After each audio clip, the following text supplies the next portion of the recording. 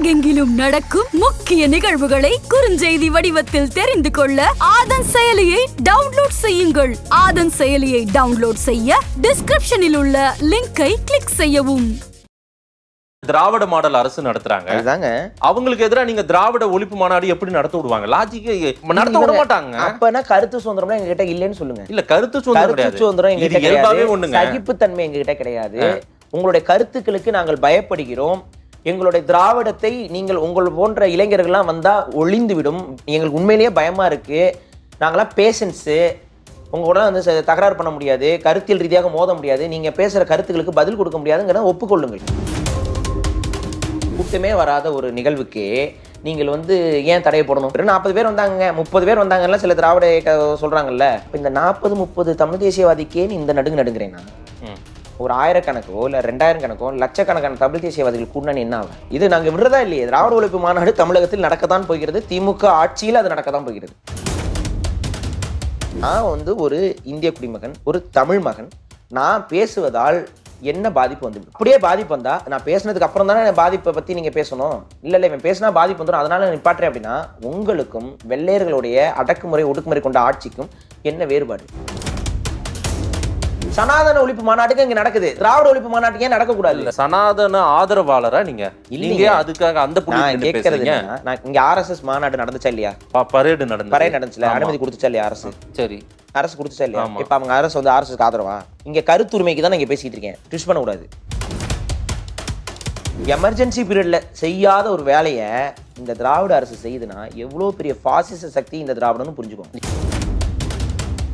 தமிழர் நலன் சார்ந்து நடக்கக்கூடிய கூட்டத்துக்கு நீங்கள் எதிராக நிற்கிறீர்கள் என்றால் நீங்கள் தமிழரான்னு கேட்கிறேன். பதில் சொல்லட்டும். அவர் தமிழர் தான். அவர் தானே சொல்லி நீங்க ஸ்டாலினா? நீங்க தான் முக ஸ்டாலினா? நீங்க ஏன் பதில் சொல்றீங்க? அவர் சொல்லட்டும். 8.5 கோடி தமிழர்களின் தலைவங்க அவர் சொல்லட்டுங்க. அவர் சொல்லட்டும். ஆர்எஸ்எஸ் இருக்கு, இது என்ன பூச்சாண்டி காட்டுறது? பூச்சாண்டி இல்ல, அப்புறம் விவாதம் ஆகிறது. உடனே எழுதுறானுங்க ஆர்எஸ்எஸ் தான் இவங்களுக்கு பணம் கொடுக்குது, ஆர்எஸ்எஸ் தான் இது பின்னாடி நின்று செயல்படுது, ஆர்எஸ்எஸ் ஒரு வேலையை தான் இவங்க செய்யறாங்க. ஆமாண்டா, என்னடா ஆர்எஸ்எஸ் செயல்படக்கூடாதா? இல்ல, இது சமூக அமைப்புன்னு கருணாநிதி தாண்டா சொன்னாரு. ஆர்எஸ்எஸ் ஒரு சமூக அமைப்புன்னு கருணாநிதி சொன்னாரா இல்லையா? போய் துப்பு அங்க படக்கலாம். அதே தானே சொல்ற. ஆர்எஸ்எஸ் கழுத்து நடிக்குது, குரலையும் நடிக்குது, ரத்தம் குடிக்குதுன்னு பேசிக்கிட்டு இருக்க. இங்க நீ என்ன பண்ற? நீயும் அதை தான் இங்க பண்ற. அப்புறம் இங்க பண்ணும்போது அவங்க ஆர்எஸ்எஸ் நடத்துறாங்க, பாஜக நடத்துறாங்க. உனக்கும் அவனுக்கு என்ன வேறுபாடு? அதை சொல்லு. அவன் காவி சங்கி, நீ கருப்பு சங்கி, என்னடா வித்தியாசம்? ராஜபக்சே குடும்பத்துக்கு ஏற்பட்ட நிலைமை தான் கருணாநிதி குடும்பத்துக்கு எச்சரிக்கை விடுக்கிறோம். ராஜபக்சே குடும்பத்துக்கு என்ன ஏற்பட்டுச்சு? எல்லாம் ஓட விரட்டினாங்க. இப்ப அதே தானே நடக்கும். மக்களுக்கு எதிரான மிரட்டல் எச்சரிக்கை மாதிரி சொல்றீங்க நீங்க. இது கணிப்பு, ஜோசியம். மாபோசி ஊர் புறம் சுத்திட்டு வந்து கடைசியில் திமுக சேர்ந்தாரு. காலகட்டத்தில் இனப்படுகொலை நடக்கலைங்க. ஆதித்தனார் ஊர் புறம் சுத்திட்டு வந்து மறுபடியும் திமுக சேர்ந்தாரு. ஆதித்தனார் அவர்களுடைய காலகட்டத்தில் இனப்படுகொலை நடக்கல. நீங்களும் ஊர் புறம் சுத்திட்டு போய் மறுபடியும் திமுக சேரும் பொழுது கல்லால் அடிங்கள், செருப்பு கழட்டி உதைங்கள், என்னென்னலாம் செய்ய முடியுமோ செய்யுங்க. பல்வேறு துறைகளில் ஆக சிறந்த ஆளுமைகளை சந்தித்து நாம் நேர்காணல் எடுத்து வருகிறோம். அந்த வகையில் மீண்டும் நம்மோடு இணைந்திருக்கிறார் தமிழ் தேசிய சிந்தனையாளர் திரு பாரிசாலன் அவர்கள். அவரிடம் கேட்பதற்கு நிறைய இருக்கின்ற வாருங்கள், அவரிடமே கேட்போம். வணக்கம் திரு பாரி. வணக்கம். திராவிட ஒழிப்பு மாநாடு ஆகஸ்ட் 27 ஞாயிற்றுக்கிழமை நடத்துறதா எங்கிட்ட பேட்டியும் கொடுத்துருந்தீங்க, நானுமே பார்த்தேன். அதே போல கவரேஜுக்கு வாங்கணும்னு சொல்லியிருந்தீங்க நீங்க. அந்த நேரத்தில் நம்மளுமே வர முடியாத சூழ்நிலை. ஆனால் அந்த மாநாடு நடக்காமலே போயிட்டு காலையில் போறீங்க, மண்டபமே இழுத்து பூட்டப்பட்டு காவல்துறையினர் நிரப்பப்பட்டிருந்தாங்க. நீங்க வாதம் பண்ணது எல்லாம் உலக தமிழர்கள் எல்லாரும் பார்த்தாங்க. இங்குள்ள தமிழர்களும் நிறைய விமர்சனங்களும் வைத்திருந்தார்கள். திராவிட ஒழிப்பு மாநாடு நடத்தக்கூடாது, அதனால இங்கே பதற்றம் ஏற்படும், சமூக பதற்றம் ஏற்படும் அப்படின்லாம் சொல்லி தாப்பேத்திக அமைப்புல இருந்து அதுக்கு வந்து தடை கோரியிருந்தாங்க. போலீஸ் அதுக்கு நீங்கள் வந்து கூட்டம் நடத்தக்கூடாதுன்னு சொல்லிட்டாங்க. என்ன நடந்தது? அனுமதி கேட்டிருந்தீங்களா? நான் அந்த சமயத்தில் கூட கேட்டேன், அதுக்கெல்லாம் ப்ராசஸ் பண்ணிட்டு இருக்கேங்க அப்படின்னு எல்லாம் சொன்னீங்க. அனுமதி கேட்டு ஆனால் வந்து நாங்கள் நடத்துகிறோம், இப்படி எங்களை தடுத்துட்டாங்கன்னு நீங்கள் சொல்லியிருந்தீங்க. அனுமதி கொடுத்தாங்களா முதல்ல போலீஸ்? என்ன சொன்னாங்க அப்போ? மாநாடு வந்து நடந்திருந்தால் எத்தகைய தாக்கத்தை ஏற்படுத்தி இருக்குமோ அதை திராவிட தரப்பு நடத்த விடாமல் அதைவிட ஒரு படி மேலான தாக்கத்தை வந்து உருவாக்கி இருக்கிறார்கள். சொந்த செலவில் சூனியம் வைத்து கொண்டு தான் தலையிலே தானே மண்ணை வாரி போட்டுக்கொண்ட அந்த திராவிட நண்பர்களுக்கு எனது கனிவான நன்றிகளை இங்கே நான் பதிவு செய்கிறேன். யார் அந்த திராவிட நண்பர்கள்? தந்தை பெரியார் திராவிட அவங்க. நான் அதுக்கு யாரெல்லாம் பின்னின்று செயல்பட்டாங்களோ, யாரெல்லாம் உறுதுணையாக நின்னார்களோ, யாரெல்லாம் அவர்களை பயன்படுத்தி நிறுத்தினார்களோ, அவங்க எல்லாத்துக்குமே ஒரு நன்றி. உங்களை வந்து அந்த அப்படி ஒரு கூட்டத்தை நடத்த விடாம ஒரு பெரிய கூட்டமே வேலை செஞ்சுன்றீங்களா இப்படி? அதான் நான் என்ன சொல்றேன், தாப்பேத்திக்காவில் ஒருத்தர் வந்து நிகழ்ந்த விஷயங்களை வச்சு நம்ம பார்க்கணும். உங்களுக்கு வந்து அந்த அறிக்கை வந்து உங்களுக்கு நான் அனுப்பியிருக்கேன், வாட்ஸ்அப்ல பாத்துங்க, பாருங்களேன்.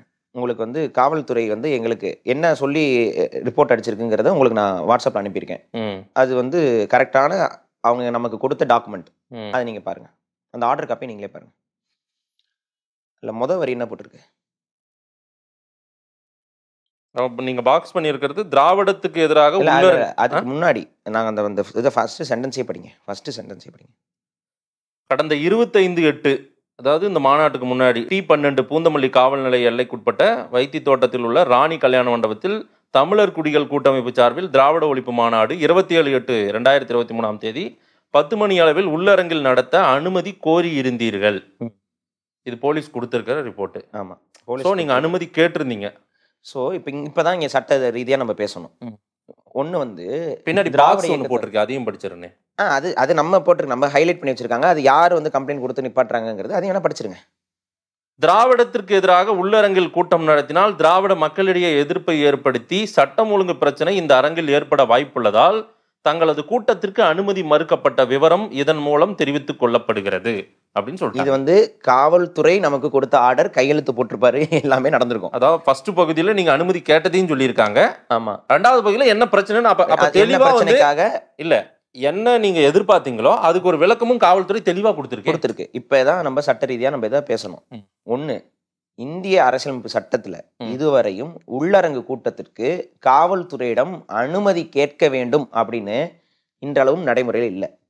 அனுமதி நீங்க கேட்கணும்னு அவசியம் இல்லை, அனுமதி அவங்க கொடுக்கணும்னு அவசியம் இல்லை. ஒரு எடுத்துக்காட்டுக்கு, இப்போ நீங்க திருமண நிகழ்வு நடத்துறீங்க, இல்லை உங்க ஊரார்கள் எல்லாம் சேர்த்து ஒரு நிகழ்வு நடத்துறீங்க, காது குத்தோ வளைகாப்போ, இது எல்லாமே எதுல நடத்துறீங்க? உள்ளரங்கெல்லாம் நடத்துறீங்களா? இந்த உள்ளரங்களை நடத்தக்கூடிய எந்தவித நிகழ்வுக்கும் நீங்க காவல்துறையிடம் அனுமதி கேட்க வேண்டிய அவசியம் இல்லை. சரி. ஆனா உள்ளரங்குல நீங்க ஒரு நிகழ்வு நடத்துறீங்க, அந்த நிகழ்வினால் ஏதாவது ஒரு பாதிப்பு வரும், இல்ல அந்த நிகழ்வு நடத்துவதால் கலவரம், சட்ட ஒழுங்கு பிரச்சனைகள் வரும் அப்படின்னா காவல்துறை அதற்கு பாதுகாப்பு கொடுப்பாங்க. அதை கடந்து இல்ல இது வந்து அவ்வளோலாம் இஷ்யூ ஆகாது அப்படிங்கிற பட்சத்துல அதை கண்டுக்க மாட்டாங்க. இல்ல இஷ்யூ ஆகும் அப்படின்னா காவல்துறை பாதுகாப்பு கொடுக்கும். நம்மளால பாதுகாப்பு கொடுக்க முடியாத அளவுக்கு இஷ்யூ ஆகும் அப்படின்னா தடைப்படுவாங்க. அதுதான் நடந்திருக்கு. இருங்க, அப்ப நம்மளால பாதுகாப்பு கொடுக்க முடியாத அளவுக்கு இஷ்யூ ஆகும் அப்படின்னா அது தமிழ் தேசியத்தோட வெற்றி தானே. இப்ப பெருந்திரளாக மக்கள் வந்து அங்க காவல்துறையால் கட்டுப்படுத்த முடியாத அளவுக்கு மக்கள் ஒன்று கூடல் நடக்குங்கிற பட்சத்துல தானே காவல்துறை எங்களுக்கு அனுமதி மறுத்திருக்க முடியும். அப்ப பெரும் கூட்டம் வந்திருக்க வேண்டும்லவா? அப்ப இதனாச்சும் ஒத்துக்கணும். நடந்தால்தான் பிரச்சனை. நான் என்ன கேட்கிறேன், அப்ப நடந்தால் யாரு சமூக விரோத செயல்பாட்டில் ஈடுபடுவார்? அது இருதரப்பு மோதல் எல்லாம் ஆய்வு பண்றதா போலீஸ் முன்னாடி தடுக்கிறது. நாங்க நடத்துவது ஒரு மாநாடு, அந்த மாநாட்டில் கலந்து கொண்டு பேசுபவர்கள் எல்லாம் அரசியலில் கருத்துக்களை முன்வைக்கக்கூடியவர்கள். அதுல இன்னும் பேசுறவங்களா தமிழ் ஆய்வாளர்கள், சிலர் தமிழ் அரசியல்வாதிகள், காலங்காலமாக தமிழ் தேசிய அரசியல்ல பேசி கொண்டிருக்கக்கூடியவர்கள் தான். இவர்கள் யாரும் குற்ற பின்னணி கொண்டவர்களோ இல்ல இவர்கள் வந்து கலவரத்தை தூண்டுபவர்களோ கிடையாது. நீங்க வேணா பாத்துக்கோங்க, அவங்க மேல எந்த மாதிரியான அந்த மாதிரி வழக்குகள்லாம் இல்லை. இப்ப இவர்களெல்லாம் வந்து இங்க பேச போகிறார்கள். இரண்டாவது, அங்க ஒரு குறிப்பிட்ட சாதி அப்படின்லாம் கிடையாது, மாறாக இருக்கக்கூடிய பல தமிழ் குடிகளை சார்ந்தவர்களும் தமிழ் குடி ஒற்றுமையை நோக்கி பேசுபவர்கள் தான், அந்த கருத்தை கொண்டவர்கள் தான். இதுவும் காவல்துறைக்கு தெளிவாகவே தெரியும். பல சமூகங்கள் ஒருங்கிணைஞ்சு நடத்துங்கிறதும் இது தெரியுது. இப்ப கேள்வி என்னன்னா, பெருந்திரளாக மக்கள் வந்தாங்க அப்படிங்கறத ஒப்புக்கொண்டு அதனால பிரச்சனை வருங்கிறனால காவல்துறை மறுத்தது அப்படின்னு சொன்னாலும் கூட நான் ஏத்துக்குவேன். இவங்க திராவிட தரப்பு எல்லாம் எங்க உட்காந்து புலம்புறது என்னன்னா, அங்க யாருமே வரல, கூட்டமே வரல, அதான் சொல்றாங்க, கூட்டமே வரல அப்படிங்கிறாங்க. கூட்டமே வராத ஒரு நிகழ்வுக்கு நீங்கள் வந்து ஏன் தடை போடணும்? அப்ப இவங்க சொல்றதை வச்சு என்ன சொல்றேன், வெறும் 40 பேர் வந்தாங்க, 30 பேர் வந்தாங்கல்ல சில திராவிட சொல்றாங்கல்ல. அப்ப இந்த 40-30 தமிழ் தேசியவாதிக்கே நீ இந்த நடுங்குறேன்னா ஒரு 1000 கணக்கோ இல்ல 2000 கணக்கோ லட்சக்கணக்கான தமிழ் தேசியவாதிகள் கூட்டணி என்ன ஆகும்? இல்ல இவங்க வைக்கிறது விமர்சனம். காவல்துறை தான் இதை தடுத்தது. அதுதாங்க காவல்துறை அவங்க ஒரு முடிவு பண்றாங்க அந்த சர்க்கிள்குள்ள. அதே காவல்துறை எங்களுக்கு பாதுகாப்பாக நின்று நிகழ்வு நடத்ததான் படப்போகிறது. அதை எப்படி நாங்க சாதிக்கிறோம்னு பதிவு பண்றாங்க. இன்னமும் நடத்த போறீங்க? ஆமாமா, இது நாங்க விடுறதா இல்லையே. திராவிட ஒழிப்பு மாநாடு தமிழகத்தில் நடக்கத்தான் போகிறது. திமுக ஆட்சியில் அது நடக்கத்தான் போகிறது. திமுகவோட ஆட்சியில் இருக்கும்போதே அது நடக்க தான் இல்ல. அங்கேயுமே நீங்க வந்து பாருங்க ஒரு முரண் இருக்குல்ல. அவங்க திராவிட மாடல் அரசு நடத்துறாங்க. அதுதாங்க அவங்களுக்கு எதிராக நீங்க திராவிட ஒழிப்பு மாநாடு எப்படி நடத்த விடுவாங்க? லாஜிக்கே நடத்த விட மாட்டாங்க. அப்பனா கருத்து சுதந்திரம்னா எங்ககிட்ட இல்லைன்னு சொல்லுங்க. இல்ல, கருத்து சுதந்திரம் எங்ககிட்ட கிடையாது. சகிப்புத்தன்மை எங்ககிட்ட கிடையாது. உங்களுடைய கருத்துக்களுக்கு நாங்கள் பயப்படுகிறோம். எங்களுடைய திராவிடத்தை நீங்கள் உங்கள் போன்ற இளைஞர்கள்லாம் வந்தா ஒளிந்து விடும். எங்களுக்கு உண்மையிலேயே பயமா இருக்கு. நாங்களாம் பேஷன்ஸு, உங்க கூட வந்து தகராறு பண்ண முடியாது, கருத்தியல் ரீதியாக மோத முடியாது, நீங்க பேசுற கருத்துக்களுக்கு பதில் கொடுக்க முடியாதுங்கிறத ஒப்புக்கொள்ளுங்கள். கருத்து தானே பேச போறோம். அங்க என்ன ஏதாவது வித்த கட்ட போறோமா? இல்ல இது அப்ப இல்ல இது இயல்பாவே முரண். நான் சொல்லிடுறேன். அதே இது என்ன பேச விடுங்க. நீங்க இங்க என்ன பேச விடுங்க. நான் ஒரே ஒரு விஷயம் சொல்றேன். கத்தி தொண்டை கட்டி கிடக்குது, கொஞ்சம் பேச விடுங்க. அதாவது இங்க நாங்க அனுமதி கோரி இருந்தோம். இந்திய சட்டத்தின் அடிப்படையில் எங்க தரப்புல இருந்து நாங்க எந்த மிஸ்டேக்கும் பண்ணல. காவல்துறைக்கிட்ட அனுமதி சொல்லியாச்சு. இங்க பாருங்க, அது அனுமதின்னு கூட இல்ல, இன்ஃபர்மேஷன். நாங்க சொல்லிட்டோம், இந்த மாதிரி கூட்டம் நடத்த போறோம், இந்த மண்டபத்தில் நடத்த போறோம், பாதுகாப்பு கொடுங்க, முடிஞ்சது. இதுதான் எங்க சைட்ல இருந்து இருக்க வச்ச ரிக்வெஸ்ட். அதை வந்து அவங்க அக்செப்ட் பண்ணிட்டாங்க ஆரம்பத்துல. அடுத்து இரவு 12 மணிக்கு எங்களுக்கு ஒரு கம்ப்ளைண்ட் வந்துச்சுன்னு சொல்றாங்க. அந்த கம்ப்ளைண்ட் தான் வந்து அவர் சொல்றாரு. அதனாலதான் காலையில தான் அவங்க அந்த இஷ்யூடு ஆர்டர் வந்து பாருங்க, மாநாடு நடக்கிறது காலையில 10 மணிக்கு, இஷ்யூடு ஆர்டரோட டைமிங்கை பாருங்க, அதுலயே போட்டு கையெழுத்து போட்டு பாருங்க டைமிங்கோட. 8 மணி, காலையில 10 மணிக்கு நடக்கக்கூடிய ஒரு மாநாட்டுக்கு காலங்காத்தால 8 மணிக்கு வந்துட்டு தடை போடுறாரு. அப்ப இதற்கு பின்னாடி நைட்டு 12 மணிக்கு அவங்களுக்கு போன் பண்ணி சொல்ல முடியும்? இல்லங்க, எங்களுக்கு கால் வந்து எத்தனை மணிக்கு தெரியுமா? 5 மணிக்கு, விடிய கால 5 மணிக்கு. அவருக்கு தூக்கம் வரல பாவம். அவருக்கு தூக்கம் இல்லையா, இல்ல வேற யாருக்காவது தூக்கம் வராம பாவம் இன்ஸ்பெக்டரையும் தூக்க விடாம கெடுத்து, அவர் எங்களை தூங்க விடாம கெடுத்து, அவர் பாவம் மகேஷ் நாயகருங்க 5 மணிக்கெல்லாம் கால் பண்றாங்க, என்னங்க இந்த தோட நடக்கிறாங்க இவங்க அப்படின்னு போன் அடிச்சாரு எனக்கு. ஏங்க அவங்க பாவம் காவல்துறை. இல்ல வார்த்தைகள் வேண்டாமே, இதே வார்த்தை தான் அவர் கோபத்திலயும் பயன்படுத்துறாங்க. அவல இல்ல, அவர் பேசுனதான் சொல்றேன். இல்ல நீங்க அவர் பேசுறத காலைல என்ன பேசினாரோ அப்படி. ஏங்க எங்களுக்குள்ள அப்படிதாங்க பேச முடியும். இல்ல நீங்க கோபத்திலே அப்படிதான் பேசுனீங்க, நிறைய வார்த்தையை விட்டீங்க. என்ன வார்த்தை விட்டேன்? நீங்க எவ்வளவு வார்த்தை விட்டுருக்கீங்க? என்ன வார்த்தை விட்டு? நான் அதெல்லாம் எழுதி வச்சிருக்கேன். அது சரி, அது கேளுங்க. ஸ்டாலின் தமிழரா? ஆமா, அது வார்த்தையில அது கேள்வி. அவர் இப்ப ஸ்டாலின் சொல்லணும் நான் தமிழர் தான் அப்படின்னு சொல்லணும். அது கேள்விங்க. ஸ்டாலின் தமிழரா? கோடி தமிழர்களின் முதலமைச்சர் எப்படிங்க தமிழ் தேசிய ஒரு கூட்டமைப்புக்கோ அல்லது தமிழர் குடிகளோட கூட்டமைப்போட மாநாட்டையும் ஏன் நீங்க தடுக்கிறீங்க? கருத்து நான் என்ன கேக்குறேன், நீங்க உங்களுக்கு இங்க சனாதன ஒழிப்பு மாநாடு நடத்துனாங்கல்ல ஆர்எஸ்எஸ் காரங்க, விடுதலை சிறுத்தைக்காரங்க, எல்லாம் ஒண்ணுதான். சரி நான் சொல்றேன், சனாதன ஒழிப்பு அது விடுங்க, எல்லாம் கூட்டணி தான். ஆர்எஸ்எஸ் எதிர்ப்பு, பிஜேபி எதிர்ப்புல இன்னைக்கு இந்தியாவிலே தலித் பார்ட்டிஸ்ல இவர் மட்டும் தான் ரொம்ப உறுதியா நிக்கிறாரு திருமாவளவன். நீங்க தப்பா பேசுறீங்க. சரி ஆர்எஸ்எஸ் எதிர்ப்பு திருமாவளவன் அவர்கள்ட்ட நான் ஒரு சின்ன கேள்வி மட்டும் கேட்கிறேன், அதுக்கு அவர் பதில் சொல்லிடட்டும். நீங்க தடம் மாதிரி போறீங்க. இல்ல இது நீங்க திருமாவளவன் அவர் இழுத்ததுனால ஒரே ஒரு கேள்வி. நீங்க தப்பா ஒரே ஒரு கேள்வி இல்ல, ஒரே ஒரு கேள்வி. பிழைய மாத்துங்கன்னா நீங்க அது சரிதான். அவங்க எல்லாம் கூட்டணி இல்ல. நான் ஒரே ஒரு கேள்வி கேட்கிறேன். சேப்பாக்கம் தொகுதியில உதயநிதி ஸ்டாலின் அவர்கள் போட்டி போடுறேன்னு அறிவிப்பதற்கு முன்னால அந்த தொகுதியோடைய பிஜேபி கேண்டிடேட் யாரு? குஷ்பு பேர் இருந்தது. குஷ்பு இருந்ததா சொல்றாங்க. குஷ்பு தான் அதை அறிவிச்சிருந்தாங்க. குஷ்பு தான் அங்க போட்டி போட போறதாக சொல்லப்பட்டிருந்தது. இப்போ உதயநிதி ஸ்டாலின் அவர்கள் அந்த இடத்துல வந்து போட்டி போடுறாரு அப்படின்னா, உதயநிதிக்கு நேர் எதிராக ஒரு வலுவான கேண்டிடேட். குஷ்பு வந்து பாஜகவை பொறுத்த வரைக்கும் ஒரு அளவுக்கு முகம் தெரிந்த கேண்டிடேட் தானே. பாஜக இருக்கக்கூடிய கேண்டிடேட்ஸ்ல குஷ்பு அவர்கள்னா நமக்கு தெரியும். அவங்க வந்து காங்கிரஸ்ல இருந்தாங்க, அதெல்லாம் கொஞ்சம் முகம் தெரியும், நடிகைங்கிறனால நம்ம எல்லாருக்குமே தெரியும். ஸோ குஷ்பு அவர்கள் போட்டிருந்தாங்கல்ல, அவங்க ஒரு வலுவான கேண்டிடேட்டா தான் இருந்தாங்க. எதனால் குஷ்பு அவர்களை மாற்றி விட்டு பேர் தெரியாத ஒரு கேண்டிடேட் போட்டாங்க? சரி, அதுக்கும் விடுதலை சிறுத்தைக்கு என்ன சம்பந்தம்? நீங்க ஒன்றும் இல்லை, உதயநிதி ஸ்டாலினுக்கு எதிர்த்து போட்டி போட்ட பாஜக கேண்டிடேட் யாரு? பாஜக இல்ல, பாமக தான் நின்னாங்க. சரி ஓகே, அங்க கேண்டிடேட் யாரு? பாமக. ஏன் குஷ்பு அவங்க விலகுனாங்க? குஷ்பு அவர்களுக்கு கொடுக்கக்கூடிய அந்த இடத்துல இருந்து ஏன் குஷ்பு அவர்கள் விலகினார்கள்? இப்ப பாமக கேண்டிடேட்டே இருக்குல்ல, யாரு? கசாலின்னு ஒருத்தர் நின்னாரு. யாருக்கா தெரியுமா அவரை? சரி, அதுக்கும் விடுதலை இருங்க. அப்ப ஏன் உதயநிதி ஸ்டாலின் அவர்கள் போட்டி போடுற இடத்துல பாஜக தனது ஒரு வலுவான கேண்டிடேட்டை போடாம ஒரு டம்மி கேண்டிடேட்டை அங்க போடணும்? டம்மி கேண்டிடேட்னா அவர் பாமக கூட அந்த அளவுக்கு தெரியப்படாத ஒரு நபர் தான். அதுக்கு திரும்ப எப்படி பொறுப்பேற்பாரு? இதுக்கு கேள்வி கேட்கிறேன் திருமாவளவன் அவர்கிட்ட. இவர் சொல்றாங்கல்ல இவங்கெல்லாம் வந்து அவங்கெல்லாம் வந்து எதிராக நிக்கிறாங்கன்ட்டு. அப்ப உதயநிதி ஸ்டாலினோட வெற்றி ஏதோ ஒரு விதத்தில் பாஜகக்கே தேவைப்படுது. எதனால? அப்ப இவர்களுக்கு பின்னாடி ஒரு நட்போ ஒரு பரஸ்பர புரிதல் இல்லைன்னு நம்ம சொல்லிட முடியுமா? சொல்றேன் இந்த கேள்வி இப்போ நான் சொல்றேன். அடுத்த எலெக்ஷனுக்கு நீங்க பாருங்க, திமுக மிக முக்கியமான கேண்டிடேட்டாக இருக்கக்கூடியவர்கள், அதாவது கீழே கண்டிப்பா ஜெயிக்கணும் அப்படிங்கிற கேண்டிடேட் போடுற இடத்துல ஒருபோதும் எதிர்த்தரப்புல இருக்கவங்க, முக்கியமா பாஜக வலுவான கேண்டிடேட்டை போட மாட்டாங்க. ஏன்? வலுவான கேண்டிடேட்டை போட்டா தானே போட்டி சரியா இருக்கும், மோதல் கரெக்டா இருக்கும், வாக்குகள் அப்பதானே சரி வர பிரியும். ஆனா உதயநிதி ஜெயிக்கணுங்க. இப்ப விரும்புறாங்கன்னா உண்மையான கூட்டணியில் இருப்பது யார்? உதயநிதியோட வெற்றியை பாஜகவே விரும்புது அப்படின்னா மறைமுகமாக பாஜகவுக்கும் திமுகவுக்கும் கூட்டணி இருக்கதான் செய்யுது. அதைதான் மக்கள் உணர்ந்து கொள்ளணும். இப்ப இங்க வரேன், சனாதன ஒழிப்பு மாநாடு.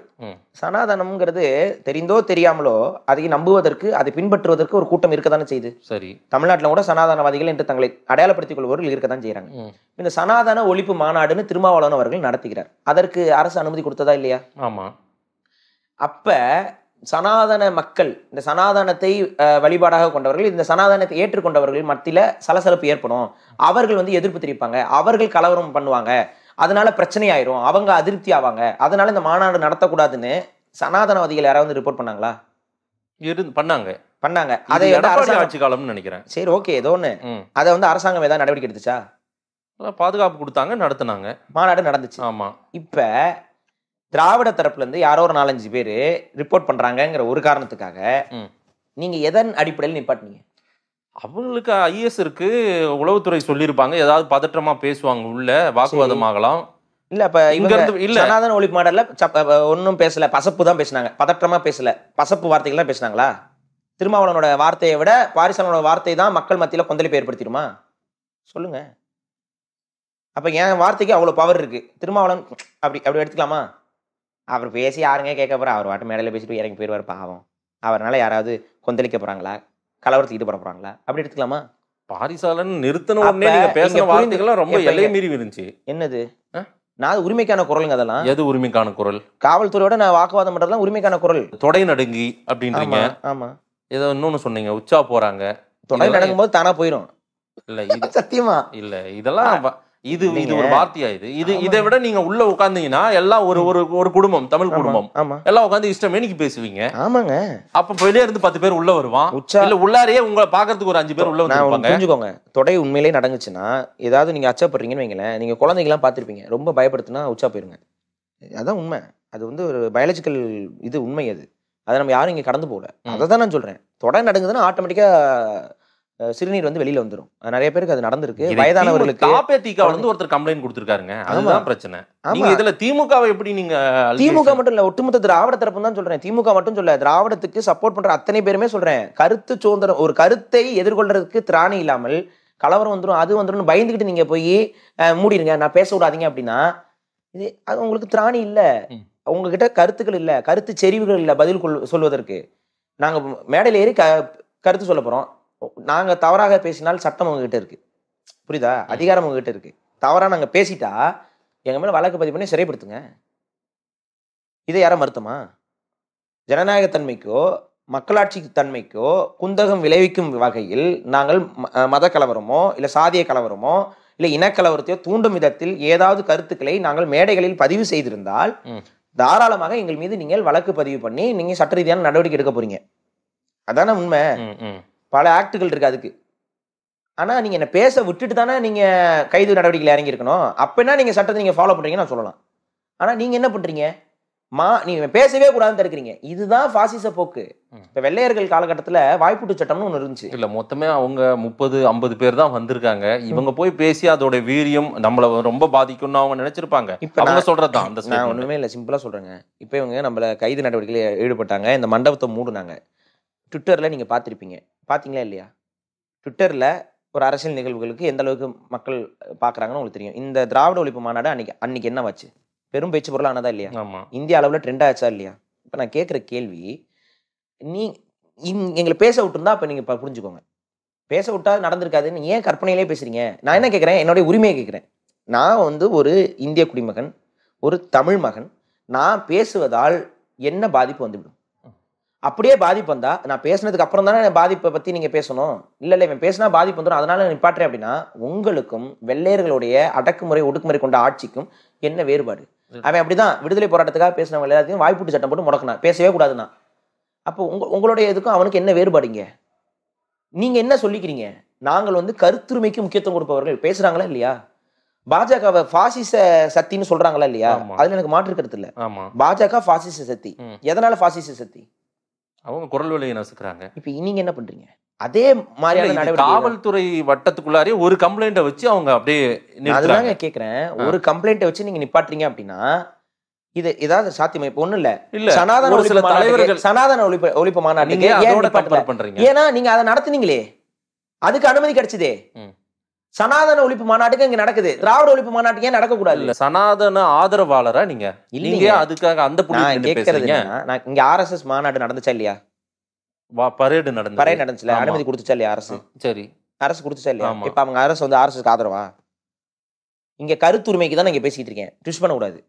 கருத்துரிமை, அவர்களுக்கு கொடுக்கப்பட்ட கருத்துரிமை எங்களுக்கு ஏன் இங்க மறுக்கப்படுகிறது? அப்ப நீங்க திராவிட வெறியர்களா, திராவிட பாசிச சக்திகளா? இந்த கேள்விக்கு நான் பதில் கொடுங்க. அப்ப திராவிட பாசிசம் இது பேரு எடுத்துக்கலாமா? அப்படி இல்ல காவல்துறை அது வந்து நீங்க வடக்குல எல்லாம் நடக்கிறது சனாதன பாசிசம்னா, நீங்க இங்க பண்றது திராவிட பாசிசம். காவல்துறை ஒரு சில தலைவர்களுக்கு எல்லாம் போய் சிலைகளுக்கு மாலை போடும் போதோ, அதே போல ஒரு சில நினைவு மண்டபங்கள் நினைவிடங்களுக்கு போகும்போதோ சிலர் வந்து தடுத்து நிறுத்துவாங்க, நீங்க அங்க போவாதீங்க, பதற்றம். இது இயல்பா காவல்துறை பண்ற ஒண்ணுதான். அவங்களுக்கு தகவல் கிடைச்சா நிறுத்துவாங்க, ஸ்டாப் பண்ணுவாங்க. நான் இப்ப கேக்குறது என்ன அப்படின்னா, நாங்க வந்து கருத்தரங்கம், உள்ளரங்கு கூட்டம், அங்க வந்து மாநாடாக எல்லா தமிழ் தேசியவாதிகளும் ஒருங்கிணைஞ்சு பண்றோம். இவர்கள் எந்த கலவரத்தில் ஈடுபட்டவர்கள்? இவர்கள் மீது என்ன கலவர பின்னணி இருக்கு? இல்ல அங்க நாங்க போர்ட்ரே பண்ற இடத்துல கலவரம் உருவாவதற்கான வாய்ப்பு என்ன? முதல்ல உள்ளரங்க கூட்டத்தில் எப்படி கலவரம் பண்ண முடியும்? ஏதாவது ஒரு கொஞ்சம் ஒரு அடிப்படை அறிவு வேண்டாம்? காவல்துறை அந்த மாநாட்டிற்கு காவல் பணிகளில் ஈடுபடுறவங்க வந்து நின்றுக்கணும். அதுக்கு தான் நம்ம சொல்றது. நம்ம இந்த மாதிரி ஒரு அரசியல் நிகழ்வு நடத்துறோம் உள்ளரங்க கூட்டத்துல. இதை வந்து திமுக முதல்ல உணரணும். என்னன்னா, எமர்ஜென்சி பீரியட் நடந்துச்சு, இந்திரா காந்தி அம்மையார் காலகட்டத்தில் எமர்ஜென்சி பீரியட். அப்போ வந்து பொதுக்கூட்டங்கள் எதுவுமே நடத்த முடியாத சூழல் நடந்தது. எந்த இடத்துல திராவிடம் வந்து திமுக வந்து வாழ்ந்துச்சு? உள்ளரங்க கூட்டங்கள்ல. தெரியும் உங்களுக்கு, அவங்களுக்கு நல்லாவே தெரியும். அப்ப எப்படி உங்களை எமர்ஜென்சி பீரியட்ல உள்ளரங்க கூட்டத்தை அனுமதிச்சாங்க? இப்ப கேள்வி என்னன்னா, எமர்ஜென்சி இந்திய அளவுல எமர்ஜென்சி இருந்த காலகட்டத்தில கூட உள்ளரங்கு கூட்டத்தை தடுப்பதற்கு இந்திய அரசிடம் அனுமதி இல்லை, அதிகாரம் இல்லை. ஏன்னா அது தனி மனித சுதந்திரத்தை பறிப்பதாக மாறிவிடும்.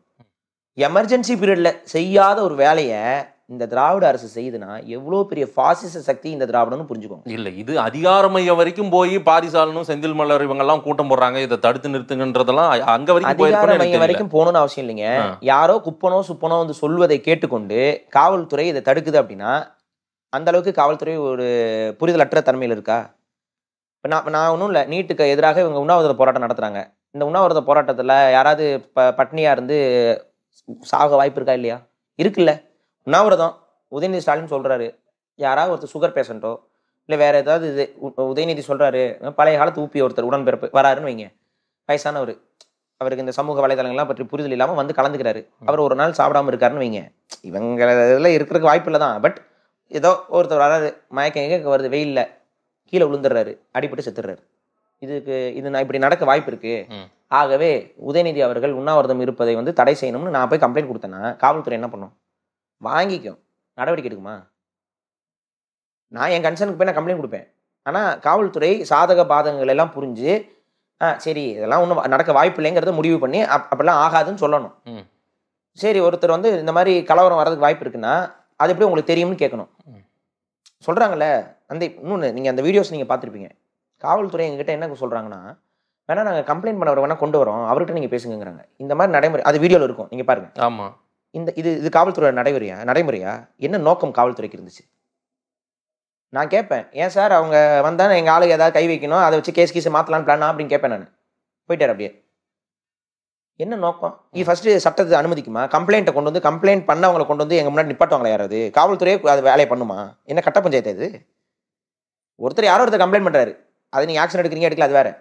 அவரை கொண்டு வந்து எங்க பெருந்திரளாக இருக்கக்கூடிய மக்கள் மத்தியில அவர் வந்து உங்ககிட்ட பேசுவாருன்னு சொல்றது, இது எந்த காவல்துறை நடவடிக்கைக்குள்ள வரும்? யார் தடுத்தது? எந்த பின்னணி? திராவிட பின்னணிங்க. அவங்களுக்கு என்னன்னா, சொல்லுங்க. திமுக அரசு. நாங்க கோஷத்திலே சொன்னோம், திமுக ஒழிகன்னு ஏன் சொல்றோம்? திமுக அரசு தான் பயப்படுது, ரொம்ப பயப்படுது. தமிழ் தேசியவாதிகள் பேசக்கூடாதுங்கிற அளவுக்கு அவங்க பயப்படுறாங்க. எங்களை பேச விட்டுட்டு இதுல எல்லாம் சொன்ன கருத்துக்கள் நாங்க பாருங்க புத்தகம் போடுறோம், மாற்று கருத்துக்களை வைக்கிறோம், இவங்க சொன்னதுல பொய் இருக்கு, இத்தனை பேர் பொய் சொல்றாங்க, நீ தாராளமா நீங்க பேசலாம். இல்ல நாங்க பேசினதுக்கு அப்புறம் தமிழ் தேசியவாதிகள்ங்கிற பேர்ல இவங்க வந்து இப்படி திருச்சி பேசுறாங்கன்னா நீங்களே தாராளமா ஒரு மாநாடு நடத்தலாம். இல்ல வேற ஏதாவது மாநாட்டுல இதுக்கு நீங்க அழகா பதில் கொடுக்கலாம். இதுதானே கருத்து. இல்ல திரு சுபவீரபாண்டியன் ஒரு வீடியோவில் சொல்றாரு, தெளிவா சொல்றாரு, இந்த மாதிரி 1000 இன்னும் மாவட்டமா போய் நடத்துங்க. அதனாலதான் நான் தெளிவா சொன்னேன், மாவட்டமா போய் நடத்துங்க, இதனால திராவிட இயக்கம் தான் வளரும்னு சுபவீரபாண்டியன் சொல்றாரு. அவர் பல ஆண்டுகளாக திராவிட இயக்கத்துல களம் கண்டவர் தான். அவருக்கு இருக்கக்கூடிய முதிர்ச்சி ஏன் தந்தை பெரியார் திராவிட கழகத்துக்கு இல்ல? புரியுதா? அப்ப நான் தான் சொல்றேன், ஏன் அவங்க தாபேதிகாவை நோட் பண்ணி ஹைலைட் பண்ணி சொல்லுங்க. நீங்க திமுகவை ஏன் டார்கெட் பண்றீங்க? ஒரு யாரோ ஒரு சின்ன இயக்கம் கொடுக்கக்கூடிய ஒரு கம்ப்ளைண்ட் எடுத்துக்கிட்டு ஆக்ஷன் எடுக்கிறது யாரு? தாத்தேபிகா தான் வந்து காவல்துறை அமைச்சரா இருக்காங்களா? காவல்துறை அமைச்சர் யாரு சொல்லுங்க. அவர் தானே கேட்க முடியும். கோபதாபங்களை முதலமைச்சர் மேலதான் வரம்பு மீறி கொட்டுவீங்களா? வரம்பு மீறி இல்லைங்க, வரம்புக்கு உட்பட்டு கேள்வி கேட்கிறேன். தமிழர் நலன் சார்ந்து நடக்கக்கூடிய கூட்டத்துக்கு நீங்கள் எதிராக நிற்கிறீர்கள் என்றால் நீங்கள் தமிழரான்னு கேட்கிறேன், பதில் சொல்லட்டும். அவர் தமிழர் தான். அவர் தானே சொல்லி நீங்க ஸ்டாலினா? நீங்க தான் முக ஸ்டாலினா? நீங்க ஏன் பதில் சொல்றீங்க? அவர் சொல்லட்டும். 8.5 கோடி தமிழர்களின் தலைவங்க அவர் சொல்லட்டுங்க, அவர் சொல்லட்டும். நீங்க ஏன் பதில் கொடுக்குறீங்க? அவர் பதில் சொல்லட்டும், இல்ல அவர் கடந்து போட்டோம், அது அவரோட பிரச்சனை. நான் அவரிடம் கேள்வி கேட்கிறேன். காவல்துறை அமைச்சராக இருப்பவர் அவர் தான். அரசு சட்டத்தை மீறி காவல்துறை ஏவி விட்டது அவர் தான். அவரோட கட்டுப்பாட்டில் தான் இருக்கு. அங்க பிரச்சனை நடந்தா அவர்கிட்ட தான் கேட்போம், அவர்கிட்ட தான் போய் முறையிட முடியும். அந்த துறைக்கு அமைச்சர் அவர் தானே. அப்ப அவர் தானே கொஸ்டினபிள் பர்சனு, அவர்கிட்ட தானே கேட்கிறோம். இதுல என்ன நாங்க சட்டத்தை மீறிட்டோம்? அதான் கேட்கிறோம். தமிழர் நலன் சார்ந்து நடக்கக்கூடிய ஒரு கூட்டத்திற்கு நீங்களே தடையாக நிற்கிறீர்கள். இல்ல முன்கூட்டியே உங்களுக்கு அறிவிப்பு கொடுத்தும், அதாவது இந்த மாதிரி பிரச்சனை இருக்கு, கம்ப்ளைண்ட் ஆயிருக்கு, இது மாநாடு நடத்தக்கூடாதுன்னு சொல்றாங்க. 5 மணிக்கே சொல்றாங்க. 5 மணிங்கிறது முன்கூட்டியா? 10 மணிக்கு மாநாடு. நீங்க வந்து விடிய கால தூங்கிட்டு இருக்க நேரத்துல கால் அடிச்சு 5 மணிக்கு இன்ஃபார்ம் பண்றது வந்து முன்கூட்டியே சொல்றதா? இது என்ன மாதிரி நடைமுறை? காவல்துறைக்கு உண்மையிலே திராணி இருந்தது என்றால் நீங்க என்ன பண்ணிருக்கணும்? கம்ப்ளைண்ட் கொடுங்க. அப்பெல்லாம் ஒன்றும் நடக்காதுங்க, நாங்க தான் காவலுக்கு அங்க நிக்க போறோம், நாங்களாம் வெல் ட்ரைன்டு தான், அப்பெல்லாம் யாரும் வந்து கலவரம் பண்ண முடியாது, ரவுடிகளோ குடிகாரர்களோ வந்து அங்க சோடா பாட்டிலையோ பெட்ரோல் குண்டுகளையோ வீசிட முடியாது அப்படின்னு சொல்லணும். அப்ப இல்லைன்னா நீ வீச போறியான்னு பிடிச்சி அவங்களை உள்ள தூக்கி போட்டுருக்கணும். ஏன் நீ தான் ரகலை பண்ண போறியா? மக்கள்லாம் ஒன்றும் சொல்லல, நீ யாரு ஒரு இயக்கத்துல இருந்து வர, நீ தான் ரகலை பண்ண போறியா? இல்லைன்னா அவங்க கம்ப்ளைண்ட் வாங்கி வச்சுட்டு சரி ஓகே அப்படின்னு சொல்லி விட்டுறணும். எப்படி சனாதன ஒழிப்பு மாநாட்டுக்கு பல பேர் கம்ப்ளைண்ட் பண்ணாலும் அதை வாங்கி வச்சுட்டு கண்டுக்காம விட்டாங்களோ அது மாதிரி கண்டுக்காம விட்டுருக்கணும். அதை விட்டுட்டு 8 மணிக்கு வந்து முன்னாடி நின்று கேட்டை மூடிக்கிட்டு இருக்கிறது என்ன மாதிரியான நடைமுறை? அப்ப நீங்க பயப்படுறீங்கிறத தவிர்த்து வேற என்ன? நான் இன்னொரு சட்ட ரீதியாவே நான் பேசுறேன், சட்ட ரீதியாவே பேசுறேன். இப்ப நாங்க சட்ட ரீதியாக நடவடிக்கையை ஹைகோர்ட்டுக்கு போயிட்டு நாங்க அது பர்மிஷனோட நடத்த தான் போறோம். அந்த ப்ராசஸ் நடத்த தான் போறோம். நீங்க அடிச்சு சொல்றேன், திமுக ஆட்சியில் திராவிட ஒழிப்பு மாநாட்டை நாங்கள் நடத்ததான். ஏற்கனவே கேட்டதான் மறுபடியும் இன்னொரு முறை தெளிவா கேட்கிறேன். திராவிட மாடல் ஆட்சின்னு 4 மேனியும் பொழுதுறோமா சொல்லிட்டு இருக்காங்க. அவங்க ஆட்சியில நீங்க திராவிட ஒழிப்பு மாநாடு எப்படி அது சாத்தியமா? அது எப்படி நடத்த விடுவாங்க? அவங்க இன்னமும் நீங்க கோர்ட்டுக்கெல்லாம் போய் கோர்ட்ல ஏதாவது உங்களுக்கு பர்மிஷன் கிடைச்சா வேணா நடத்துறதுக்கு வாய்ப்பு இருக்கு. எடுத்துக்காட்டே சொல்றேன், அவங்க தினந்தோறும் திராவிட மாடல் நீங்க திராவிட ஒழிப்புன்னு பேசினா விடமாட்டாங்க. 2017 அறப்போர் இயக்கம் கிட்டத்தட்ட திராவிடத்துக்கு சப்போர்ட்டா இருக்கவங்க தான், திராவிட திமுகலாம் சப்போர்ட்டா இருக்கவங்க தான் அவங்க. 2017 அறப்போர் இயக்கம் வந்து கரப்ஷனுக்கு எதிராக ஒரு மாநாடு நடத்துறாங்க, ஒரு கூட்டம் ஒன்று கூடல்றாங்க, அதே உள்ளரங்க கூட்டம் தான். அதற்கு வந்து இதே போல தடை என்பதை காவல்துறை வந்து அறிவிக்குது. அவங்க ஹைகோர்ட்டுக்கு போறாங்க. ஹைகோர்ட் ஜஸ்டிஸ் என்ன சொல்லியிருக்காங்க அப்படின்னா, உள்ளரங்க கூட்டத்தை தடுப்பதற்கு காவல்துறைக்கு எந்தவித இதுவும் கிடையாது. இந்த மாதிரி புரோட்டோகால்ல பிரச்சனை இருக்கு, இந்த மாதிரி ஏதாவது பிரச்சனைகள் வரும் அப்படின்லாம் சொல்லிட்டு நீங்க போய் நிப்பாட்ட முடியாது. பிரச்சனைகள் வந்தா நீங்க போய் ஆக்ஷன் எடுக்கலாம். பிரச்சனையோ இல்லை கலவரமோ வரும்போது நீங்க ஆக்ஷன் எடுக்க முடியுமே ஒழிய, ஒரு உள்ளரங்க கூட்டம் நடத்தும் பொழுது அதுக்குள்ள கலவரம் வந்துடும், அதனால பிரச்சனை வரும் அப்படின்லாம் சொல்லிட்டு நீங்க போய் தடுக்க முடியாது. அதற்கான அதிகாரம் உங்களிடம் இல்லைன்னு சொல்லி போலீஸை கண்டித்து திரும்ப அதை நடத்துவதற்கான அனுமதியையும் 2017 அந்த கேஸ்ல வந்து மிக தெளிவாக ஹைகோர்ட் ஜஸ்டிஸ் கொடுத்துருக்காங்க. அதே சிச்சுவேஷன் தான் இங்க. காவல்துறைக்கு இது நல்லாவே தெரியும். நாங்க கோர்ட்டுக்கு போயிட்டு நாங்க முன்னாடி வந்த பழைய இதுகளை எல்லாம் காட்டி நாங்க வாங்க தான் போறோம். திராவிட ஒழிப்பு அப்படிங்கிறது எங்களுடைய கொள்கை. அந்த கொள்கையை நாங்கள் பேசுவதற்கு எங்களுக்கு முழு சுதந்திரம் இருக்கிறது. எப்படி சனாதன ஒழிப்பு என்பது உங்கள் கொள்கையோ அதை நீங்கள் பேசுவதற்கு முழு சுதந்திரம் இருக்கிறதோ, கருணாநிதி அவர்களுடைய காலகட்டத்தில் பிராமண எதிர்ப்பு மாநாடு நடத்தினாரா இல்லையா? பிராமண எதிர்ப்பு மாநாடு, பிராமணன்னா யாரு சொல்லுங்க? ஒரு குறிப்பிட்ட சமூகமா? ஒரு குறிப்பிட்ட சமூகத்தை பேரை போட்டு எதிர்ப்பு மாநாடு கலைஞர் அவர்கள் நடத்தினார், கலைஞர் கருணாநிதி அவர்கள் நடத்தினார். அப்ப வந்து அவங்க சமூகத்துக்கு எதிராக பேசுறாங்கன்னு சொல்லி கம்ப்ளைண்ட்லாம் பண்ணாங்க தான். இல்ல இது எங்களுடைய கருத்துரிமைன்னு சொல்லிட்டு அந்த கருத்துரிமையின் காரணம் காட்டி இவர்கள் நடத்தினார்கள். இங்க நீங்க பண்ணதெல்லாம் ஏன் நாங்கள் எங்களுக்கு என்று வரும்போது, தமிழ் தேசியத்துக்கு என்று வரும்போது அப்படியே நேர்மாறாக பாசிசமான செயல்படுறீங்க. அப்பதான் தமிழ் தேசியத்திற்கு திராவிடம் பயப்படுகிறது என்பதை இந்த நிகழ்வு என்பது எடுத்து காட்டியிருக்கிறது. இல்ல நான் என்ன கேட்கிறேன், திராவிடம் ஒரு குப்பை அப்படின்னு உடனே கோஷம் போடுறீங்க, எல்லாம் குப்பை குப்பைன்றீங்க. அது குப்பைன்னு தெரியுது, அதை போய் எதுக்கு கிளறிட்டு இருக்கீங்க? குப்பையை எரிக்க வேண்டாமா? குப்பையை கொட்டிட்டே இருக்கிறதா? குப்பையை எரிக்கிற வேலை உங்க வேலையா? ஆமா, நாட்டை சுத்தப்படுத்தணும்னா குப்பை எரிக்கணும் இல்லைங்க. நம்ம வேலை தான், நம்ம வீட்டை சுத்தமா நம்ம வேலை தான். அவங்க வீட்டை சுத்தம் பண்ணிக்கிறாங்க. அதுதாங்க தமிழ்நாடு எங்கள் வீடு தானே. நான் சொல்லுவேன், அதிலே கோஷம் இருக்கும் பாருங்க. இது என் வீடுன்னு இல்ல, எதுக்கு? அது தமிழ்நாடு என் வீடு, என்னோட இருப்பிடம், தமிழர்களுக்கான இருப்பிடம். அந்த இடத்துல குப்பையா இருக்கக்கூடிய திராவிடத்தை நாங்க தானே அழிக்கணும், ஒழிக்கணும். அதுதான் நாங்க சொல்றோம். திராவிடம் என்பது தமிழர்களுக்கு குப்பை. அப்ப அதை நாங்க பேசுவதற்கான உரிமை என்பது எங்களுக்கு இருக்கணும். அந்த உரிமையை இந்த திராவிட அரசு தடுக்குது அப்படின்னா இது பாசிச அரசுங்கிறத நாங்க பதிவு பண்றோம். இந்த மாநாட்டுக்கு நீங்க சொன்ன நிறைய மொழியறிஞர்கள் பேரெல்லாம் கூட நான் பார்த்தேன். அதுல இருந்தாங்க, மூத்தவர்கள் இருந்தாங்க. தெரிந்த அரசியல் முகங்கள், ஏதாவது ஒரு பிரதான அரசியல் கட்சிகள், இன்னைக்கு மக்களால் அங்கீகரிக்கப்பட்ட கட்சிகள், யாராவது ஒரு தலைவர் உண்மையாவே உங்க கூட நின்று இருந்தால் நிச்சயமா இதுக்கு ஒரு நடக்குமா நடக்காதான்றது நம்ம ஒரு கிளியரன்ஸ் கிடைச்சிருக்கும் இல்ல. அந்த மாதிரி யாருமே தமிழ் தேசியம் பேசக்கூடிய ஏங்க அண்ணன் சீமான் எங்கெங்க போயிட்டாரு? அவர் வந்திருக்கணும் இல்ல இதுக்கு? அவர் போட்டீங்களா இல்லையா? அது நாங்க எங்க தரப்புல வந்து தெளிவாக சொல்லிட்டோம். யார் வேணும்னாலும் கலந்து கொள்ளலாம். தமிழ் தேசிய தரப்பில் இருக்கக்கூடிய யாரும் கலந்து கொள்ளலாம். சீமான் அவர்களுக்கு இந்த குடி சார்ந்த புரிதலில் வந்து முரண் இருக்கிறது. அவங்களுக்கு நாங்களே பல விட பதிவு பண்ணியிருக்கோம், அவரும் பதிவு பண்ணிப்பார் மேடையில். அப்போ ஒரு சில முரண்கள் இருக்கக்கூடியவரை போய் நம்ம வந்து தர்ம சங்கடமான நிலைக்கு உள்ளாக்கக்கூடாது. இப்போ நாங்கள் போய் கூப்பிட்டோம்னா இப்போ அவர் வந்து கலந்து கொண்டா அதில் அவருக்கு விமர்சனம், ஏன்னா விமர்சனங்கள் வரதான் செய்யும். அப்போ அந்த தர்ம சங்கடத்தை உருவாக்க விரும்பலை நாங்கள். ஏன்னா அவர் அதில் கலந்து கொள்ள மாட்டார், அதில் அவர் கலந்து கொள்ள விருப்பம் அவருக்கு இருக்காதுங்கிறத தெரிந்து கொண்டே நான் போய் சும்மா வந்து கூப்பிட்டேன் அப்படிங்கிறது வந்து அது இருக்கக்கூடாதுன்னு நான் பார்க்குறேன். அதனால அழைப்பு என்பது எல்லாருக்குமே பொது வழியில் கொடுக்கப்பட்டிருக்கு. அப்ப நீங்க பேசுறது தூய தமிழ் தேசியம் இல்லையா? அப்படிலாம் கிடையாது. குடிவழி தமிழ் தேசியமா? நாங்க பேசுவது தமிழர்களுக்கான தமிழ் தேசியம். தமிழ் தேசியத்துல தூய கொஞ்சம் பர்சன்டேஜ் அப்படிலாம் கிடையாது. நாங்க பேசுறது தமிழ் தேசியம். சீமான் அவர்கள் பேசுவது தமிழ் தேசியமா இல்லையா என்பதை அண்ணன் அவர்கள் முடிவு செய்து கொள்வார். அவர் குடி ஒற்றுமை, அதாவது குடி ஒற்றுமையை பத்தி அங்கங்க பேசுறாரு, குடிவாரி கணக்கெடுப்புகளை பத்தி பேசுறாரு, அதுக்கப்புறம் சாதி ஒழிப்பையும் பேசுறாரு. அந்த சாதி ஒழிப்புல எங்களுக்கு உடன்பாடு இல்லை, அது சாத்தியமும் இல்லை. உடன்பாடு இல்லைங்கிறது வந்து ஏற்றத்தாழ்வையோ இல்லை அதை நீங்க பண்ணும்பொழுது எங்க பிரச்சனை கிடையாது. ஆனா இந்த சாதி என்ற கட்டமைப்பையே நான் ஒழிப்பேன் அப்படின்னு சொல்லும் பொழுது அது நடைமுறை சாத்தியமற்றது. மாறாக தமிழ் தேசிய தரப்புல வரக்கூடிய மக்கள் எல்லாரையுமே வந்து ஏதோ சாதியவாதிகள் போல அடையாளப்படுத்தப்பட்டு ஓரங்கட்டப்படக்கூடிய நிகழ்வு என்பது தொடர்ச்சியாக திராவிடத்தில் நடந்து வருகிறது. எடுத்துக்காட்டுக்கு சீமான் அவர்கள் தன்னை வந்து ஒரு நாடார் என்று எங்கேயாவது பதிவு பண்ணியிருப்பாரு. ஆனா அவர் ஒரு நாடார் சாதி வெறியரா எங்கேயா பதிவு பண்ணாரா?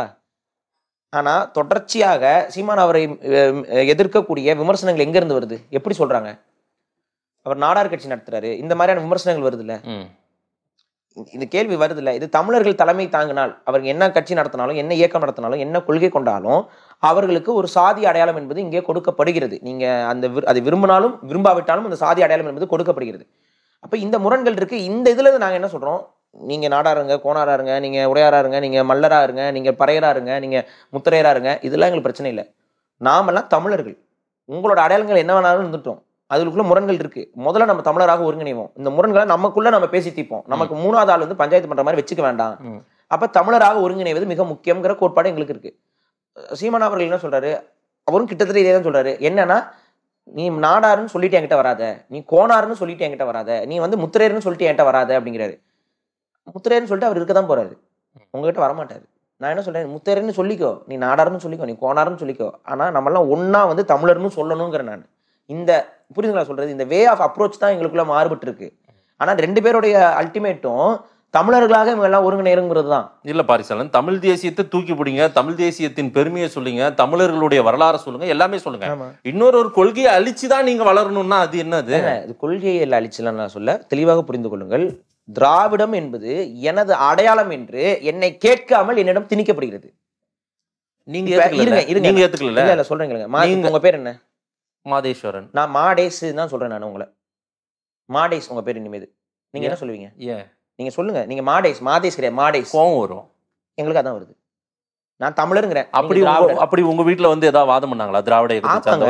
நான் தான் சொல்றேன் தமிழ்நாடுங்கிறது என் வீடுங்கிறேன். திரும்ப அவங்க இப்ப தமிழ்நாடு தானே இதுக்கு பேரு, திராவிட நாடா இது பேரு? சொல்லுங்க, தமிழ்நாடு தானே இது பேரு. இங்க வந்துட்டு திராவிட மாடல் ஆட்சினா கொழுப்பு தானே இது. எங்க திராவிட மாடல்னா என்னன்னு புரிஞ்சுக்கோங்க ஃபர்ஸ்ட்.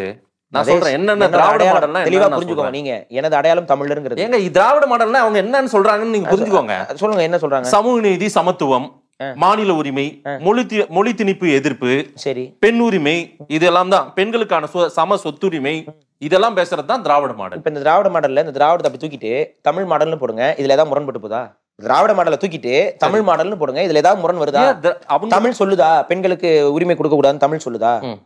சமத்துவம் இருக்கக்கூடாதுன்னு தமிழ் சொல்லுது. திராவிடன்ற வார்த்தை உங்களுக்கு அவ்வளவு பயத்தை கொடுக்குது. பயத்தை கொடுக்கலீங்க, அருவருப்பை கொடுங்க. திரும்ப திரும்ப பயம் வேறு அருவருப்பு வேறு. நீங்க உணர்வுகளை புரிஞ்சுக்க மாட்டேங்கிறீங்க. புரியுதா?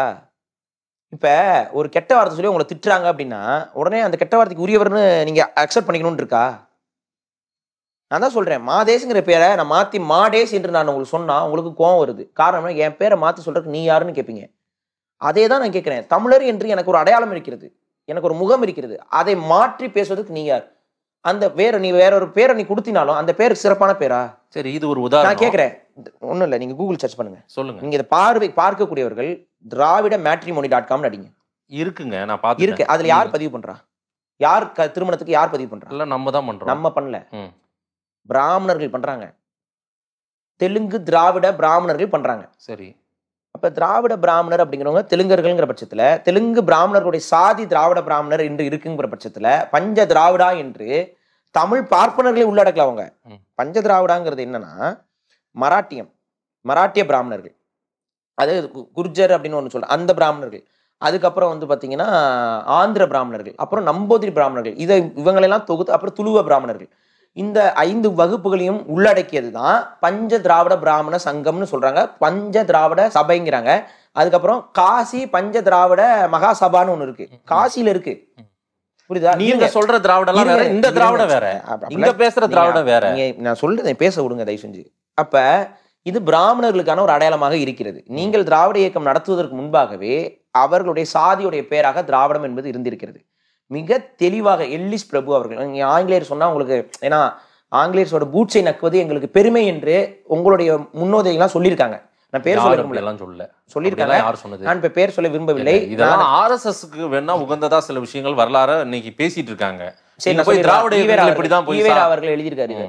என்ன சொன்னாரு? பேஜ் நம்பர் வேணா நான் உங்களுக்கு நாளைக்கு நான் எடுத்து அனுப்புறேன். விடுதலை பத்திரிகையில அவர் என்ன எழுதுறாருன்னா, ஆர்எஸ்எஸ் சித்தாந்தவாதிகள், அதாவது இந்த இந்துத்துவத்திற்கு துணை போவதற்கு பதிலாக நாங்கள் பூட்ஸை, அதாவது ஆங்கிலேயனுடைய பூட்ஸை நக்குவதாகவே இருந்துட்டு போட்டுங்கிறார். அவர் ஒத்துக்கிறாரு. அதை அப்படியே வச்சுக்கோ. நீங்க உணர்ச்சியின் வெளிப்பாடு என்னது பூட்ஸ் நக்குறதா?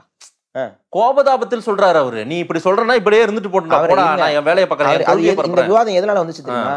இந்திய சுதந்திரத்தை எனக்கு நீ கொடுக்காத, பிரிட்டிஷ் ராணியோட கட்டுப்பாட்டுல நாங்கள் ஆட்சியில் இருக்கோம்னு சொல்லி பேசினாரா இல்லை ஈவர் அவர்கள்?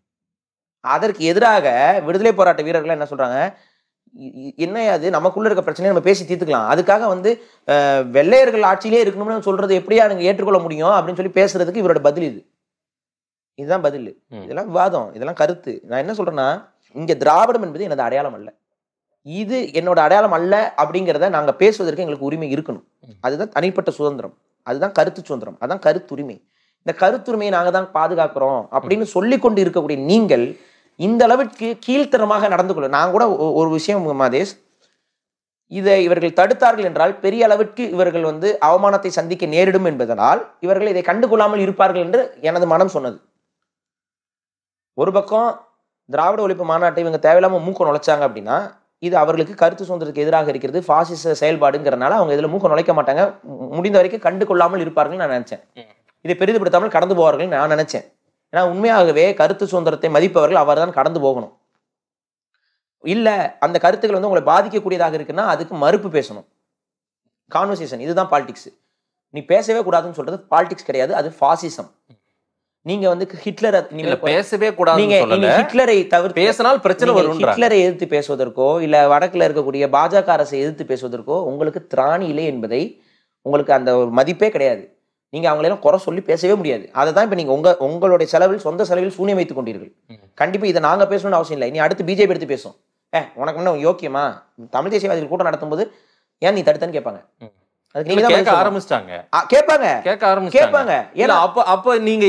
யாரு தூண்டுகோல்ல யாருடைய பின்னணியில அப்படின்னு ஒரு பார்வையும் எழுதுறாங்களே. நான் கேக்குறேன், உங்களுக்கு ஆதரவா இன்னைக்கு வந்து ஆர்எஸ்எஸ் அமைப்புகள், பிஜேபி கட்சிக்காரங்க எல்லாம் பேசுறாங்க. சரி இருங்க, இப்ப நான் கேக்குறேன். சரி ஆமா இருக்கிறாங்க, சரி ஓகேவா, என்ன பண்ணலாம்? அதுக்காக பேசக்கூடாதா? என்ன பேச்சுது? இந்த கேள்வி இருக்குல்ல, எவன் வேணா இருக்கட்டும், பேசணும்ல, பேசறதுக்கு உரிமை இருக்கா இல்லையா? ஆர்எஸ்எஸ் இருக்கு, இது என்ன பூச்சாண்டி காட்டுறது? பூச்சாண்டி இல்ல, அப்புறம் விவாதம் ஆகிறது. உடனே எழுதுறானுங்க ஆர்எஸ்எஸ் தான் இவங்களுக்கு பணம் கொடுக்குது, ஆர்எஸ்எஸ் தான் இது பின்னாடி நின்று செயல்படுது, ஆர்எஸ்எஸ் ஒரு வேலையை தான் இவங்க செய்யறாங்க. ஆமாண்டா, என்னடா ஆர்எஸ்எஸ் செயல்படக்கூடாதாடா? இல்ல, இது சமூக அமைப்பு கருணாநிதி தாண்டா சொன்னாரு. RSS ஒரு சமூக அமைப்புன்னு கருணாநிதி சொன்னாரா இல்லையா? போய் போய் துப்பு, அங்க போய் துப்பு. எப்படிங்க நீங்க சொல்லலாம் RSS ஒரு சமூக அமைப்புன்னு போய் கேளு. இங்க வந்து என்ன நோண்டிட்டு இருக்க? அப்ப புரியுதா இவங்களோட நோக்கம்? இந்த பிஜேபி பூச்சாண்டியும் RSS பூச்சாண்டியும் காட்டி காட்டியே தமிழர்களை எந்த அளவுக்கு முட்டாளாக்கி கொண்டிருக்கிறார்கள் பாருங்க. நான் கேக்குறது என்னன்னா, என்னோட கருத்தை ஏன் நீ மறுக்கிற? இல்ல அண்ணன் சீமான் சொல்ற வார்த்தையை நான் சொல்றேன். பங்காளியா பகையாளியா அப்படின்னும் போது நமக்கு வந்து பங்காளி பிரச்சனையை நம்ம அப்புறம் கூட பாத்துக்கலாம். நம்ம பகையாளியை தான் நம்ம அடிக்கணும். இப்போ இது பகையாளியே பங்காளி கிடையாது. எது? இது கங்காணி. பங்காளி வேற, கங்காணி வேற. இது கங்காணி. அதை அவர் சொல்லிட்டு போட்டுங்க. அதான் நீங்க அவர்கிட்ட கேள்வி கேளுங்க. நான் சொல்றேன், திராவிடம் என்பது RSS உடைய, பாஜகவுடைய, ஆரியத்துடைய எதிர்ப்பு, கண்காணி. எதிர்ப்பு தாங்க திராவிடம். பரந்தூர் விமான நிலையத்தை ஏன் எதிர்க்கல? நெய்வேலி எக்ஸ்டென்ஷன் ப்ராஜெக்ட் ஏன் எதிர்க்கல? மீத்தேன் ப்ராஜெக்ட் ஏன் எதிர்க்கல? அணுகுலை ஏன் எதிர்க்கல? சொல்லுங்க, நான் தெரிஞ்சுக்கிறேன். ஒரே ரேஷன் கார்டுன்னு சொல்லி கொண்டு வராங்களே, ஏன் அதை எதிர்க்கறாங்களே? எதிர்க்கல. இதுல பல விஷயங்களுக்கு நிக்கிறாங்க. எதிர்க்கலைங்க, எதிர்க்கல. நீங்க வந்து எதிர்க்கிறாங்கன்னு சும்மா அறிக்கைகளை தூக்கிட்டு வராதீங்க. வேற என்ன? ஆதார் கார்டு ஏன் எதிர்க்கல? ஆதார் கார்டு எதிர்த்துனா எதுக்கு இதை கட்டாயப்படுத்துற? தமிழ்நாட்டில் எதுக்கு ஆதார் கார்டை கட்டாயப்படுத்துற? கேள்வி வருது இல்ல? உங்ககிட்ட ஓட்டர் ஐடி இருக்குல்ல, தமிழ்நாட்டுக்கு ஓட்டர் ஐடி இருக்குல்ல, பத்தாதா? ஓட்டர் ஐடி போதும்ல? சரி. இல்ல வேற எந்த ஸ்டேட் எதிர்த்தது? திமுக அதை எதிர்க்காமல் போனது, திராவிட இயக்கங்கள் எதிர்க்காம போனது. எதிர்த்திருந்தா ஏன் ஆதார் கார்டு கேக்குறீங்க? இன்னைக்கு ஆதார் கார்டு இணைக்க தனித்து தாங்க தெரியுது. திராவிட இயக்கமா பேன் கார்டோட ஆதார் கார்டை இணைக்கணுங்கிற திட்டம் யார் கொண்டு வந்தாரா? பாஜக தானே கொண்டு வந்தாங்க. நீங்க என்ன பண்ணீங்க? எதிர்த்தீங்களா? இல்ல வேற எந்த ஸ்டேட்ல எதிர்த்தாங்க, நம்ம எதிர்க்காம நம்ம வேடிக்கை பார்க்கணும். அப்ப நீங்க சொல்லுங்க, எல்லா ஸ்டேட்லயும் எதிர்க்கல, நாங்களும் எதிர்க்கல, அதனால எல்லாரும் அடிமை, நாங்களும் அடிமை. அப்படி இருந்தும் நம்ம தனித்த அடையாளத்தோட தான் இருக்கோம். என்ன தனித்த அடையாளம்? ஆமா, என்ன அடையாளம்? என்ன தனித்த அடையாளம்? இன்னைக்கு திராவிட இயக்கங்கள் பேசுறதுதானே. இன்னைக்கு பல பாசிட்டிவ் சொசைட்டிஸ் சமூக நீதி விஷயத்தை இந்தியா முழுமைக்கும் பேசுறோம்ல, எல்லாரையும் ஒருங்கிணைச்சு. எனக்கு புரியலைங்க. நீங்க திரும்ப திரும்ப இந்த காங்கிரஸ் திமுக கூட்டணி சார்ந்து அவர்கள் தங்கள் கூட்டணியை விளம்பரப்படுத்திக் கொள்வதற்காக சொல்லக்கூடிய பொய் ப்ராமிசஸ்குள்ளேயே தான் சுத்தி வரீங்க. அவர்கள் எதையுமே செய்ய போறது இல்ல. நான் அந்த நீட் விஷயத்துக்கு நம்ம போன இன்டர்வியூல நம்ம பேசியிருப்போம். நீட் செயல் திட்டத்தை கொண்டு வந்தது காங்கிரஸ் தான். ஆனா இன்னைக்கும் உதயநிதி ஸ்டாலின் அது ஆபத்துன்னு தெரியுது அவங்களுக்கு. அப்ப காங்கிரஸ் முட்டா பயிர்களா இருந்தாங்களா? அவங்களே கொண்டு வந்தவங்களே இது வேண்டான்றாங்க. எங்க யார் சொன்னா? தமிழக காங்கிரஸ் அறிவிச்சிருக்கா? மாநில காங்கிரஸ் அறிவிச்சுதா? ஸ்டாலின் நின்னு வாங்கி தருவாருங்க. எங்க நின்னு எங்க வாங்கி தருவாரு? எங்க நின்னு வாங்கி? ஆட்சிக்கு வந்தா 24 நீங்க ஆட்சியில இருந்தப்பெல்லாம் நீங்க என்னென்ன நின்னு எங்களுக்காக வாங்கி கொடுத்தீங்கன்னு எங்களுக்கு தெரியாதா? இதெல்லாம் வந்து நான் திரும்ப திரும்ப சொல்றேன், மக்களை ஏமாற்றாதீர்கள். இவ்வளவுதான் என்னால சொல்ல முடியும். திராவிடம் என்பது கண்காணி. அதுக்கு என்னால ஆயிரக்கணக்கான ஆதாரங்களை கொடுக்க முடியும். சும்மா இந்த பிஜேபி RSS பூச்சாண்டியை கொண்டு வந்து தமிழ்நாட்டில் காட்டிக்கொண்டே இருப்பது. இந்த கூட்டத்தை கூட RSS தான் நடத்துது, பாஜக தான் நடத்துது. ஆமாடான்றது என்ன வாதம்? ஆமாண்டா, ஆமா. ஏன்டா நீ தடுத்த? சொல்லு, ஏன்டா நீ தடுத்த? பதில் கேக்குற, சொல்லு. ஆமா, ஏன் தடுத்த? இல்ல இதுக்காக நம்ம RSS பிஜேபின்னு சொன்னா அதை ஏத்துக்கிட்டு போற மாதிரி ஆயிடும். ஆமா, நீ சொல்லிட்டே இருப்ப, நான் கேட்டுட்டே இருக்கணுமா? நீ சொல்லிட்டே இருப்ப, குற்றம் சொல்லிட்டே இருப்ப. நான் கேக்குறேன், நீ எப்படி ஒரு தனி மனிதர்களோட கருத்தை நீ நெருக்கிற? உனக்கும் RSSக்கு என்ன வித்தியாசம்? அப்ப வடக்குல நீ என்னது கிழிச்ச? நீ வடக்குல அதே தானே சொல்ற. RSS கழுத்து நடிக்குது, குரலையும் நடிக்குது, ரத்தம் குடிக்குதுன்னு பேசிக்கிட்டு இருக்க. இங்க நீ என்ன பண்ற? நீயும் அதை தான் இங்க பண்ற. அப்ப இங்க பண்ணும்போது அவங்க RSS நடத்துறாங்க, பாஜக நடத்துறாங்க. உனக்கும் அவனுக்கு என்ன வேறுபடு? அதை சொல்லு. அவன் காவி சங்கி, நீ கருப்பு சங்கி. என்னடா வித்தியாசம்? என்ன வித்தியாசம்? இவன் கருப்பு சங்கி வேலை பண்றான், அவன் காவி சங்கி வேலை பண்றான். சும்மா எவன் எதிர்த்து பேசினாலும் நீ எங்களை நடத்த விட்டுருந்தீங்கன்னா அங்க நாங்க நடத்தி பேசியிருப்போம். நான் கோஷம் பண்ணல, என்ன கோஷம் போடுறேன்? திராவிடம் என்பது ஆரியம்ங்கிற நானு. என்ன உனக்கு புத்தி வரல? என்ன நீ எதுக்கு சொல்ற? அப்ப பாஜக எதுக்கு RSSங்கிற? தெளிவா சொல்றோம்ல, திராவிடம் என்பது ஆரியம். ரெண்டு பேரும் ஒரே வேலை தானே பண்றீங்க. அந்தந்த தேசிய இனங்களோட உரிமையை தானே பறிக்கிறீங்க, மறுக்கிறீங்கல்ல. ஒரு தமிழ்நாட்டுல ஒரு தமிழ் குடிமகன் பேசுவதற்கு இங்க அனுமதி மறுக்கப்படுகிறது என்றால் அது தேசிய உரிமை மறுப்பு தான். தமிழ் தேசியத்தை பேசுவதற்கு நீங்க அனுமதி மறுக்கிற அப்படின்னா அது உரிமை மறுப்பு தான். அந்த கருத்து சுதந்திரத்துக்காக தான் அவங்களுமே பல நேரம் போராடுறாங்க. எங்க போராடுறாங்க? ஏன் நீங்க தடுத்தீங்க? என் கருத்தை ஏன் நீ தடுத்த? கருத்துக்கு நீ பதில் கொடு. கருத்து மிக தவறாக கொடிய விஷமாக இருந்தால் நடவடிக்கை என் மேல இல்ல, அது வேண்டான்னு தான் அதை நிறுத்துங்க. ஏன்னா விவாதம் ஆயிடும், பிரச்சனை ஆயிடும், பதற்றம் ஆயிடும் சொல்றாங்க அவங்க. அப்ப திருமாவளவன் பேசக்கூடாது, நில்லு. அவர் பேசினா பதற்றம் ஆயிடும். ஸ்டாலின் அவர்கள் பேசக்கூடாது, பதட்டம் ஆயிடும். ஸ்டாலின் பேசுற வார்த்தையும் திருமா பேசுற வார்த்தையும் பாரி பேசுற வார்த்தையும் ஒண்ணா என்ன? பேசுவதற்கு எல்லாருக்கும் உரிமை ஒண்ணுதான். ரைட்டா? இல்ல நீங்க அடித்த வார்த்தைகளா போகுது. என்னங்க தடித்த வார்த்தைகள்? திரு செந்தில் மல்லர் சொல்றாரு, ராஜபக்சே குடும்பத்துக்கு ஏற்பட்ட நிலைமை தான் கருணாநிதி குடும்பத்துக்கு எச்சரிக்கை விடுக்கிறோம். ராஜபக்சே குடும்பத்துக்கு என்ன ஏற்பட்டுச்சு? எல்லாம் ஓட ஓட விரட்டினாங்க. இப்ப அதே தானே நடக்கும். மக்களுக்கு எதிரான மிரட்டல் எச்சரிக்கை மாதிரி சொல்றீங்க நீங்க. இது கணிப்பு, ஜோசியம்ங்க. இது என்ன தமிழர்களுக்கு தூண்டி விடுறீங்களா நீங்க? மக்களுக்கு எதிராக தொடர்ச்சியாக செயல்பட்டால் அதுதான் நடக்கும். மக்களுக்கு எதிராக தொடர்ச்சியாக செயல்பட்டால் அதான் நடக்கும். தனித்த ஒரு குடும்பம் மட்டும் பொருள் சேர்த்துக்கொண்டு செல்வம் சேர்த்துக்கொண்டே கண்ணு முன்னாடி வாழ்ந்துகிட்டே இருக்கு, மக்கள் வந்து வறுமையில வாடிக்கிட்டே இருக்காங்கன்னா அப்ப என்ன நடந்துச்சோ அதான் நடக்கும். உலகத்துல எல்லாருக்கும் அதான் நடந்திருக்கு. சுயநலம் கொண்ட அத்தனை தலைவர்களுக்கும், பொதுநலம் அற்று செயல்படக்கூடிய அத்தனை தலைவர்களுக்கும் அதான் நடந்திருக்கு. அது குடும்ப அரசியல் செய்யக்கூடிய அத்தனை பல குடும்பங்களுக்கு இதான் நடந்திருக்கு. அவர்களால் அந்த மண்ணிலே வாழ முடியாம தான் ஓடி இருக்காங்க. அப்படிதான் நடக்கும். குடும்ப அரசியலுக்கு அவங்களே பல முறை விளக்கம் கொடுத்துட்டாங்க. திமுகவே எங்க குடும்பம் தான், எல்லாருமே நாங்கெல்லாம் ஒரு குடும்பம்ன்றாங்க அவங்க. கனிமொழி அவர்கள் ஜெயில போனாங்களா இல்லையா? சரி, ஏன் போனாங்க? அவங்க மேல குற்றச்சாட்டு வந்துச்சு, உள்ள போனாங்க. குற்றச்சாட்டு வந்தா உள்ள போயிருவாங்களா? வேற எதனால போனாங்க? குற்றச்சாட்டு வந்தாலும் உள்ள போக மாட்டாங்க. எங்க மேல இருந்து ஆயிரக்கணக்கான குற்றச்சாட்டு நாங்களும் உள்ள போயிட்டோமா? இல்ல தண்டனை கொடுக்கப்பட்டால் உள்ள போவாங்க. தண்டனை எப்ப கொடுக்கப்படும்? குற்றம் நிரூபிக்கப்பட்டால் தண்டனை கொடுக்கப்படும். குற்றவாளியாக உள்ள போனாங்கன்னு சொல்லுங்க. ஏங்க இன்னமும் அந்த வழக்கு போயிட்டு தானே இருக்கு. இன்னமும் அந்த வழக்கு அப்படி எப்படி உள்ள போனாங்க? அது என்ன அரெஸ்ட்? அது தண்டனை அரெஸ்ட்டுங்க. தண்டனை அரெஸ்ட். புரிஞ்சுக்கணும். அவர்கள் மீது குற்றம் என்பது நிரூபிக்கப்படும் பொழுதுதான் அவர்களை உள்ள அரெஸ்ட் பண்ற உரிமை என்பது கொடுக்கப்படும். சரி, இல்ல அப்படின்னா அவங்க சுப்ரீம் கோர்ட் வரைக்கும் போறாங்க. சுப்ரீம் கோர்ட் வரைக்கும் போய் அவர்களால் அதை நிறுவ முடியவில்லைன்னா அங்க ஆதாரம் என்பது ரொம்ப ஸ்ட்ராங்கா இருக்குதுன்னு அர்த்தம். பேஸ்லெஸ் ஆதாரத்தை வச்சு அப்படிலாம் கைது பண்ண முடியாது. இவ்வளவுதான் விஷயம். கைதே பண்ணாலும் அவர்களை வந்து இத்தனை மாசங்கள்ல உள்ள உட்கார வைக்க முடியாது. அன்லெஸ் தடாவோ பொடாவோ இந்த மாதிரி குண்டாசோ போட்டா உட்கார வைக்கலாம். அதனாலதான் அந்த சட்டங்களுக்கு எதிராக நம்ம பேசுறோம். அப்ப கனிமொழி அவர்கள் உள்ள போனாங்க. இப்ப உங்க குடும்பம் இன்னைக்கு வந்து ஜி ஸ்கொயர் லொட்டு ரோஸ்கெல்லாம் பேசிக்கிட்டு இருக்காங்க. இப்ப கொஞ்சம் சைலண்ட் ஆயிட்டாங்க. ஏன்னு தெரியல, திடீர்னு சைலண்ட் ஆயிட்டீங்க எல்லாரும். நாளைக்கு இதுல குற்றம் யாராவது சுமத்தப்பட்டார்கள் என்றால் குடும்பத்தோட தானே உள்ள போக வேண்டியது வரும். அப்ப அதுதான் சொல்லியிருக்காரு. அவர் சொன்னது சரிதான். ராஜபக்சே குடும்பம் அதிகமா சொத்து சேர்த்துச்சு. மக்களுக்கு வறுமை வரும்பொழுது அவங்களை எல்லாரும் எதிரியா பார்க்க ஆரம்பிச்சிட்டாங்க. அதே மாதிரி நிலைமை இங்க வந்தாலும் வந்துருங்கிறாரு அவரு. அதுதானே சொல்றாரு. அது ஒரு எச்சரிக்கை தான். கொஞ்சம் நல்லவர்களா மாறிக்கொள்ளுங்கள், நல்லது செய்ய முற்படுங்கள், அடுத்தவர்களுடைய ஜனநாயக கருத்துக்களை பறிக்காதீர்கள், குரலை நெரிக்காதீர்கள் தான் நான் பதிவு பண்றேன். ஆனா எனக்கு ஒரு உண்மையிலே ரொம்ப சாட்டிஸ்ஃபைடா இருக்கு.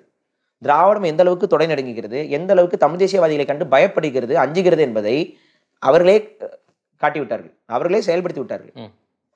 அடுத்து வந்து நாங்க வந்து சட்டத்துடைய அனுமதி பெற்று இந்த மாநாடை இன்னும் வெகு சிறப்பாக நடத்துவோம். அதுல எங்களுக்கு மாற்று கருத்தே இல்லை. அது நடைபெறதான் போகிறது. எதுக்கு ஒழிக்கணும் திராவிடத்தை? இப்ப அவங்கவுங்க இருங்க, நான் என்ன கேட்கிறேன், திராவிடத்தை ஒழிக்கணும்னு நீங்க, ஆரியத்தை ஒழிக்கணும்னு அவங்க, தமிழ் தேசியத்தை முற்றுமுதமா ஒழிக்கணும் அவங்க. இவங்களோட தொங்கு சதை, அவங்களோட தொங்கு சதை என்னன்னா ஆளாளுக்கு ஒண்ணுன்னு பேசுறாங்க. மக்கள் தினந்தோறும் இந்த விவாதத்தை எல்லாம் பார்த்துட்டு என்ன பண்றாங்க, யாருக்கு ஓட்டு போடணுமோ அவங்களை போட்டு மறுபடியும் அதிகாரத்துக்கு உட்கார வைக்கிறாங்க. சரிங்களா? உங்களுக்கு ஏன் மாடேஸ் புரியவே மாட்டேங்குது? சொல்லுங்க. மாடேஸ்ன்னு சொல்லுங்க. மாடேஸ் தான். மாடேஸ் உங்களுக்கு ஏன் மாடேஸ் புரியல? அந்த கமெண்ட்ஸ்ல இன்னும் 100 பேர் எழுதணும் உங்களுக்கு, அதுதான் ஆசை. அப்படிலாம் இல்ல, நீங்க ஏன் புரிஞ்சுக்க மறுக்கிறீங்க? இதான் நான் கேள்வி கேட்கிறேன். இப்ப மாடேஸ் என்று சொல்லும் பொழுது அது எனது அடையாளம் இல்ல, கோபம் வருது. இதைத்தான் நான் எங்களுக்கும் வருது. அதை தான் திரும்ப திரும்ப திராவிடம் எனது அடையாளம். எந்த அடையாளத்தை பழிச்சாங்க? தமிழரின் எந்த அடையாளத்தை திராவிட இயக்கங்கள் அளித்ததுங்க? ஏங்க இங்க திராவிட மாடல் ஆட்சின்னு சொன்னீங்க? தமிழர் மாடல் ஆட்சின்னு தானே சொல்லியிருக்கணும். பிலாங்ஸ் டு திராவிடியன் ஸ்டாக்னு சொல்லிட்டு விட்டாங்க. அது பாட்டுக்கு போயிட்டு இருக்கு. யாரு ஒரு குப்பனோ சுப்பனோ கிராமத்துல இருக்கிற திராவிடம், இது திராவிட மாடல், இது திராவிட மாடல், நான் திராவிட மாடல் ஆட்சியில இருக்கேன். தமிழ் சாதிகள் எல்லாம் ஒருங்கிணையுது. உங்களுக்கு ஏன் எரியுது? வன்னியர் அங்க இருக்காரு, பறையர் இருக்காரு, 2 பேரும் ஒன்னா உட்காந்து ஒரு மேடையில உட்காந்து நம்ம எல்லாம் ஒன்னா இருக்கணும்னு சொல்றது உங்களுக்கு ஏன் எரியுது? இதேதான் பிரதிநிதித்துவம் கொடுத்து எல்லாரும் அமைச்சராகி எல்லாரும் ஒரு மேடையில உட்கார்றாங்களே இன்னைக்கு. அவங்க மேடை நான் கேட்கறது, தமிழ் தேசியவாதிகள்ல தமிழ் குடிகளோடு சேர்ந்து வந்து ஒருங்கிணையும் பொழுது உங்களுக்கு ஏன் எரிகிறது?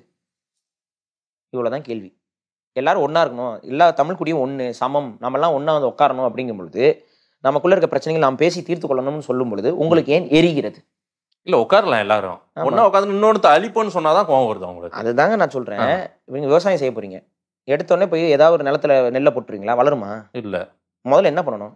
கலை புடுங்கணும். திராவிடம் என்ற கலையை நாங்கள் புடுங்கிறோம். இதுல என்ன உங்களுக்கு பிரச்சனை? திராவிடம் எனது அடையாளம் அல்ல, அதை நாங்கள் ஒழிச்சுட்டு தான் எங்களோட அடையாளத்தை உருவாக்க முடியும். இப்ப மாடேஸ் சொன்னா மாடேஸ் கிடையாதுங்க, நான் மாதேஸ் நீங்க என்கிட்ட சொல்லுவீங்க, அதுதான் அடையாளம். அதான் நான் சொல்றேன், உங்களோட அடையாளத்தை யாரும் இங்க விட்டு கொடுக்க கூடாது. புரியுதுங்களா? உங்களோட அடையாளத்தை வேணுமென்றே தெரிந்து கொண்டே நான் மாத்தி பேசுவது அது ஒரு தவறான ஒரு போக்கு. அதை யாரும் செய்யக்கூடாது. அதை தான் இங்க சொல்றோம். திராவிடம் எங்க அடையாளம் கிடையாது, தமிழர்கள் எங்கள் அடையாளம். திராவிடம் எங்கள் அடையாளம் என்றால் வா பேசு. சுபவீர பாண்டியன் வரட்டும், வீரமணி அவர்கள் வரட்டும், தந்தை பெரியார் திராவிட கழகத்துடைய அவர் என்ன ராமகிருஷ்ணன் நாயுடு அவர்கள் வரட்டும். கோவை ராமகிருஷ்ணன் சொல்லுங்க. சரி, கோவை ராமகிருஷ்ணன். நீங்க தான் சாதி அடையாளப்படுத்துறீங்க. அவர் என்ன சாதி? அவர் ராமகிருஷ்ணன் நாயுடுன்னு போட்டாரா? அவர் என்ன சாதி? அதெல்லாம் அவர் என்ன சாதி? அது தேவையா? இல்ல, அவர் என்ன சாதி? அது தேவையா? பட்டியல் அவருக்கு கொடுத்திருப்பாங்கல்ல, என்ன சாதி அவரு? பிரபாகரன் அவரோட அப்படி பழகல. பிரபாகரன் அப்படி பழகல. அதனாலதான் பிரச்சனை. நம்ம தமிழ் தேசிய தலைவர் பிரபாகரன் அப்படி பழகல. அதனாலதான் பிரச்சனை. அதனாலதான் திராவிடம் காட்டி கொடுத்துச்சு. அதனாலதான் பிரபாகரன் அவர்கள் இன்று இல்ல. புரிஞ்சுக்கோங்க. ஏங்க இது என்னங்க பிரபாகரன் உயிரிழப்புக்கும் இதுக்கும் ஏன் இங்க நடந்த போராட்டத்தை ஏன் தடுத்தீங்க திராவிட அரசு? ஏன் கைது பண்ணீங்க சொல்லுங்க? திமுக அரசு தானே கைது பண்ணுச்சு. இங்க இருக்க போராளிகள் ரெண்டு ஆட்சியுமே மாறி மாறி தான் இருந்தாங்க அன்னைக்கு. அதிமுக திமுக 2009 ஆட்சி அதிகாரம் இருந்தது யார் கையில? திமுக தான். ஏன் கைது பண்ணீங்க? போராட்டம் நடந்துச்சுல, இங்க போராட்டம் நடந்துச்சுல, 17 பேர் தீ குளிச்சாங்கல்ல. அந்த போராட்டத்தை ஏன் நீர்த்து போக செய்தீர்கள்? ஏன் வந்து போராடினவர்கள் மேல எல்லாம் வழக்கு பதிவு பண்ணீங்க? ஏன் கைது பண்ணீங்க? அதையும் 1 ஆண்டு 1.5 ஆண்டுகள்லாம் ஏன் சிறைப்படுத்தினீர்கள்? இனத்துக்காக தானே போராடுறான். நீங்க தானே துரோகம் பண்ணிருக்கீங்க. சரி, அவ்வளவு பெரிய துரோகம் செஞ்சோம். உங்க கூட அந்த உட்கார்ந்தவர் ராமகிருஷ்ணன் அவர்களுக்கு இருக்கட்டும், குளத்தூர்மணி அவர்களுக்கு இருக்கட்டும், சுப்பவீர பாண்டியன் அவர்களுக்கு இருக்கட்டும், யார் வேணாலும் நீங்க எடுத்துக்கோங்க. உங்களோட எல்லாம் பழகினவர் தானே பிரபாகரன் அவர்கள். அவருடைய மகன் பாலச்சந்தர் வந்து இறந்தார்ல, கொலை தானே அது. இந்த கொலை நடந்தது, குடும்பமே இறந்தது. பிரபாகரன் அவர்கள் வந்து கொண்டுட்டாங்க, அதுதான் சொன்னது. இப்ப கொண்டுட்டாங்க, அதான் உண்மையும் கூட. ஏன்னா இங்க வேற சர்ச்சையாயிட்டு இருக்கு. இறந்திருக்கிறாரு. உறுதியா நம்புறீங்க? ஆமா, இல்ல தலைவர் இல்ல, அதுல எனக்கு மாற்று கருத்து இல்லை. ஏன்னா சில நண்டு சிண்டெல்லாம் இப்ப வந்துட்டு இருக்காங்கன்னு குழப்பிட்டு இருக்காங்க. அதெல்லாம் இல்ல, தலைவர் இல்லைங்கிறத நான் என்னுடைய கருத்து நான் பதிவு செய்கிறேன். அவ்வளவுதான். அது உண்மையா பொய்யோ எனக்கு தெரிஞ்சதை நான் பதிவு செஞ்சுட்டேன். அது விமர்சனங்கள் வரும்போது நான் பார்த்துக் கொள்கிறேன். தலைவருடைய மனைவியும் மகளும் இருக்கிறார்கள், பொட்டம்மான் இருக்கிறார் என்பது உறுதி. அதையும் நான் பதிவு செய்கிறேன். அதுக்கான விமர்சனங்கள் வந்தாலும் நான் ஏற்றுக்கொள்கிறேன். இப்ப இவர்கள் எல்லாம் இறந்தார்கள். இதன் மூலமாக இந்திய அரசு, இந்திய ராணுவமும் அதுக்கு உடந்தையாக இருந்தது. இல்ல, இவங்க எல்லாம் கண்ணீர் விட்டாங்க. எல்லாருமே நான் சொல்லிடுறேன், சில முதலைகள் கண்ணீர் விடும், ஆனால் அதெல்லாம் இங்க இல்ல. நீங்க விட்டா மட்டும்தான் அது கண்ணீர், அவங்க விட்டா முதலைகள். ஆமாங்க, கண்ணீர் விட்டுக்கொண்டே இன்று ஏன் கண்ணீர் விடவில்லை? ஏன் இன்னைக்கு நீங்க போய் சேர்ந்தீங்க திமுகவோட? ஏங்க நீங்க திராவிட எதிர்ப்பா திமுக எதிர்ப்பா ரெண்டா பிரிங்க தயவு செஞ்சு. எந்த திராவிட கட்சி? நீங்க ஓட்டு அரசியல திமுக எதிர்க்குன்னா களத்துக்கு வந்து நில்லுங்க. ஏதாவது ஒரு தொகுதியில் நின்று வருவேன். நீங்க அதுக்கு முன்னாடியே ஒரு போலீஸ் கூட்டத்தை வந்து எங்களை அரெஸ்ட் பண்ணுவீங்க. களத்துக்கு உள்ள விடுங்க. முதல்ல களத்துக்கு வரவங்க போயிட்டு குளத்தூர்ல சிஎம் நிக்கிறாருன்னா அவர் நீங்க போய் நில்லுங்க, மறுபடியும் நில்லுங்க. அப்ப சட்டம் கட்டுறதா? என்ன சட்டம் கட்டுறதா? தேர்தலில் தான் நிக்க போறீங்க. நான் தேர்தல் ஜனநாயகத்துக்கு தான் கூப்பிடுறேன். சரி, நீங்க பயப்படாம இருந்தா சரி, நாங்களாம் நிப்போம், கவலைப்படாதீங்க. பயப்படாமல் இருந்தா அப்பெல்லாம் உங்களை யாரும் தடுக்க முடியாது. நாமினேஷன் பண்ணும்போது ஏதாவது தடுக்க முடியும். அது ஆமா, ஏன்னா இந்திய சட்டம் அனுமதிக்குது. நீங்க சொல்ற பாசிச சட்டம் கூட அனுமதிக்குது. ஆனா திராவிட சட்டம் தானே அனுமதிக்க மாட்டேங்குது. அது பாசிசங்க, இது பாசிசம் இல்ல, இது பாசமானவர்கள் தான். அவங்க கிட்ட இருக்கிற குறைகளை சொல்லுங்க ப்ளீஸ் மாதேஷ். நீங்களே இந்த மாதிரி புரிஞ்சுக்கோங்க. என்ன சொல்ல வரேன்னா, திராவிடம் என்பது எனது அடையாளம் அல்ல. இதை நாங்கள் சொல்வதற்கு எங்களுக்கு முழு சுதந்திரம் இந்த மண்ணில் இருக்கிறது. அதை நீங்கள் பறிக்கிறீர்கள் என்றால் நீங்கள் பாசிச சக்திகள். நீங்க கொஞ்சம் கூட குற்ற உணர்ச்சி இல்லாமல் நம்மளுடைய சமூகம் இறப்பதற்கும் நம்மளுடைய பெரும் போராட்டம் அழித்தொழிக்கப்படுவதற்கும் திமுக அரசுடைய பங்களிப்பு இருக்கு அப்படின்னா அந்த கோபத்தை நீங்கள் வெளிப்படுத்தியிருக்கணும். நீங்க சொல்ற நபர்கள்லாம் வெளிப்படுத்தல, கடந்து போகிறார்கள். அப்படி என்றால் நீங்களும் ஒரு விதத்தில் துரோகத்திற்கு துணை போய் விட்டீர்கள். அவ்வளவுதான். திமுக துரோகம் பண்ணுச்சு, எல்லாரும் பேசியிருக்கீங்க. இவர் எல்லாருமே நீங்க யாரெல்லாம் சொல்றீங்களோ அத்தனை பேரும் திமுகவோட துரோகத்துக்கு எதிராக பேசியிருப்பாங்க. ஆனா திரும்ப துரோகத்தோட போய் சேர்கிறீர்கள் என்றால் ஏன் சேர முடியுதுன்னா, தமிழராக நீங்கள் இருந்திருந்தால் சேர்ந்திருக்க மாட்டீர்கள். அவ்வளவுதான் விஷயம். இதுதான் சொல்றேன். உங்க மூத்த முன்னோடிகள் இப்ப இருக்கிற தலைவர்களை நான் சொல்லாதுக்கு முன்னாடி ரொம்ப மூத்த முன்னோடிகளே போறேன். மாப்போசி ஊர் புறம் சுத்திட்டு வந்து கடைசியில் திமுக சேர்ந்தாரு. காலகட்டத்தில் இனப்படுகொலை நடக்கலைங்க. ஆதித்தனார் ஊர் புறம் சுத்திட்டு வந்து மறுபடியும் திமுக சேர்ந்தாரு. ஆதித்தனார் அவர்களுடைய காலகட்டத்தில் இனப்படுகொலை நடக்கல. நீங்களும் ஊர் புறம் சுத்திட்டு போய் மறுபடியும் திமுக சேரும் பொழுது கல்லால் அடிங்கள், செருப்பு கழட்டி உதைங்கள், என்னென்னலாம் செய்ய முடியுமோ செய்யுங்க. சேரும்போது செய்யுங்க. வரலாறு அதை காட்டி இருக்குங்க. அப்படி சேரும் பொழுது அதை தாராளமாக நீங்கள் நடைமுறைப்படுத்துங்கள். நான் போராடம்லாம் செருப்பால் அடிங்க, அவ்வளவுதான் சொல்ல முடியும். திராவிடத்தோடோ ஆரியத்தோடோ தமிழ் தேசியவாதிகள் கூட்டணி வைக்கிறார்கள் என்றால் அது தமிழ் தேசியம் அல்ல என்பதை புரிந்து கொள்ளுங்கள். அவ்வாறு ஒரு தலைவரோ இல்ல ஒரு செயல்பாட்டாளரோ எதையாவது ஒரு காரணம் காட்டிக்கிட்டு நான் போய் சேர போறேன் அப்படின்னு சொன்னாருன்னா நாங்கள் ஒதுங்கிக் கொள்கிறோம். அரசியல் விட்டு எங்களால் ஒன்றும் செய்ய முடியல அப்படின்னா நாங்கள் ஒதுங்கிக்கிறோம். உங்களை விட வீரியமான என்னவர் தாங்க மாப்போசி ஆதித்தனார் எல்லாம். மாப்போசி அவர்கள் காலகட்டத்திலும் ஆதித்தனார் அவர்கள் காலகட்டத்திலும் இனப்படுகொலை நடக்கவில்லை, புரிந்து கொள்ளுங்கள். இப்ப இனப்படுகொலை என்ன? நீங்க இதை 2009 ஆமா 2009 சொல்றோம். மதுக்கடைகள்லாம் திறந்தது அதுக்கெல்லாம் பின்னாடி தான். இவங்கள் காலகட்டத்தில் அதெல்லாம் இல்ல. இவர்களுடைய காலகட்டத்தில் திராவிடத்திற்கும் தமிழ் தேசியத்திற்கும் இருந்தது கருத்தியல் முரண்கள் மட்டும்தான், செயல்பாட்டு முரண்கள் அல்ல. கருத்தியல் முரண்கள் இருந்தது. ஏன்னா இவங்களும் தமிழ் தமிழ் தமிழ் தண்டபாளத்தை தலை விட்டவங்க தான். இன்னைக்கு தமிழர்களை தூக்கி தண்டபாளத்துல போடுறாங்க. அதான் பிரச்சனை. இல்ல உண்மையாவே மொழி திணிப்பை அன்னைக்கு வந்து தமிழ்நாடு அன்னைக்கு தமிழ்நாடு தமிழருக்கேன்னு நாங்க கத்தும் பொழுது கூட சேர்ந்து கத்துனவர்கள் தான். இன்னைக்கு தமிழ்நாடு வடவர்களுக்கேன்னு பேச ஆரம்பிச்சிட்டாங்க. தமிழ்நாடுன்னு பேர் வச்சதே அவங்க தானுங்க. சங்கரலிங்கனார் யாரு சொல்லுங்க. மூத்தவர் தான். அவர் என்னன்னாரு? அவர் எதுக்கு செத்தாரு சொல்லுங்க. தமிழ்நாடுன்னு பேர் வைக்கணும்னு சொல்லி தான் உண்ணாவிரதம் இருந்தது. ஏன் அவ்வளவு நாள் உண்ணாவிரதம் இருந்தாரு? அவர் இறந்ததுக்கு அப்புறம் தானே இதெல்லாம் நடக்குது. அவர் பெரும் கோரிக்கை வச்சு 70 நாட்களுக்கு மேல உண்ணாவிரதம் இருந்து மடிந்தார். அதுக்கப்புறம் தான் இது நடந்தது. நீங்க திராவிட நாடு தானே இன்னைக்கு வரைக்கும் பேசிட்டு இருக்கீங்க. வாய் குசாம தமிழ்நாடு நாங்க பேர் வைக்கிறோம். நீங்க எப்படிங்க உங்களால பேச முடியுது? நாங்க தான் வச்சோம் எப்படிங்க பேச முடியுது? அண்ணா தானுங்க இது பண்ணாரு. அண்ணா சட்டம் ஏற்றினாருங்க. ஆனால் திராவிட நாடு கோரிக்கை வச்சு கொண்டு இருந்தவங்க அண்ணா. புரியுதா? இந்த இறப்பு ஏற்படாமல் இருந்தார். சங்கரலிங்கனார் அவர்கள் தனது உயிரை மாய்த்து தமிழ்நாடு தான் இந்த மண்ணின் அடையாளம் என்பதை சொல்லாமல் இருந்தால், ஒரு தமிழர் சொல்லாமல் இருந்தால் தமிழ்நாடுன்னு பேர் வந்திருக்காது. திராவிட நாடு தான் வச்சிருப்பாங்க இவங்க. அதே அண்ணாதுரை அவர்கள் தமிழர் கழகம் அப்படின்னு வர வேண்டிய பேரை மாற்றி பேசியதே அண்ணாதுரை அவர்கள் தான். இங்க மற்றவர்களும் இருக்காங்க, அவங்களையும் அரவணைச்சு நம்ம போனோம்னா திராவிடம்னு பொது அடையாளத்துல போவோம்னு பேசினவர் அண்ணாதுரை தான். எடுத்து பாருங்க. அப்ப அவருக்கு என்ன திராவிட நாடுன்னு வைக்கிறதா எண்ணமும் கூட. திராவிட நாடு கோரிக்கை வைத்துக் கொண்டிருந்தார்கள். அப்ப அவரோட எண்ணம் திராவிட நாடு தான். தமிழ்நாடு என்ற பெயர் வந்து தமிழ் தேசியவாதிகளோட கோரிக்கை. அந்த கோரிக்கைக்காக ஒரு சக தமிழ் தேசியவாதி, தமிழ் தேசிய சிந்தனை கொண்டவர் உயிர் துறந்தார். அந்த தியாகத்தை இவர்களால் ஒன்றும் செய்ய முடியாது. அந்த நேரத்துல இவங்க திராவிட நாடுலாம் வச்சிருந்தாங்கன்னா இன்னைக்கு பேசுற பேச்சு அன்னைக்கே வந்திருக்கும். ஆனா அதெல்லாம் கடந்து அவங்க என்ன பண்றாங்க, தமிழ்நாடுனே வைக்கிறது சிறப்பு சரியாதான் இருக்கும்னு வச்சுட்டாங்க. அதுக்கு ஓகே. ஆனா நாங்க தான் வச்சோம்னு சொல்வது வந்து அபத்தம்.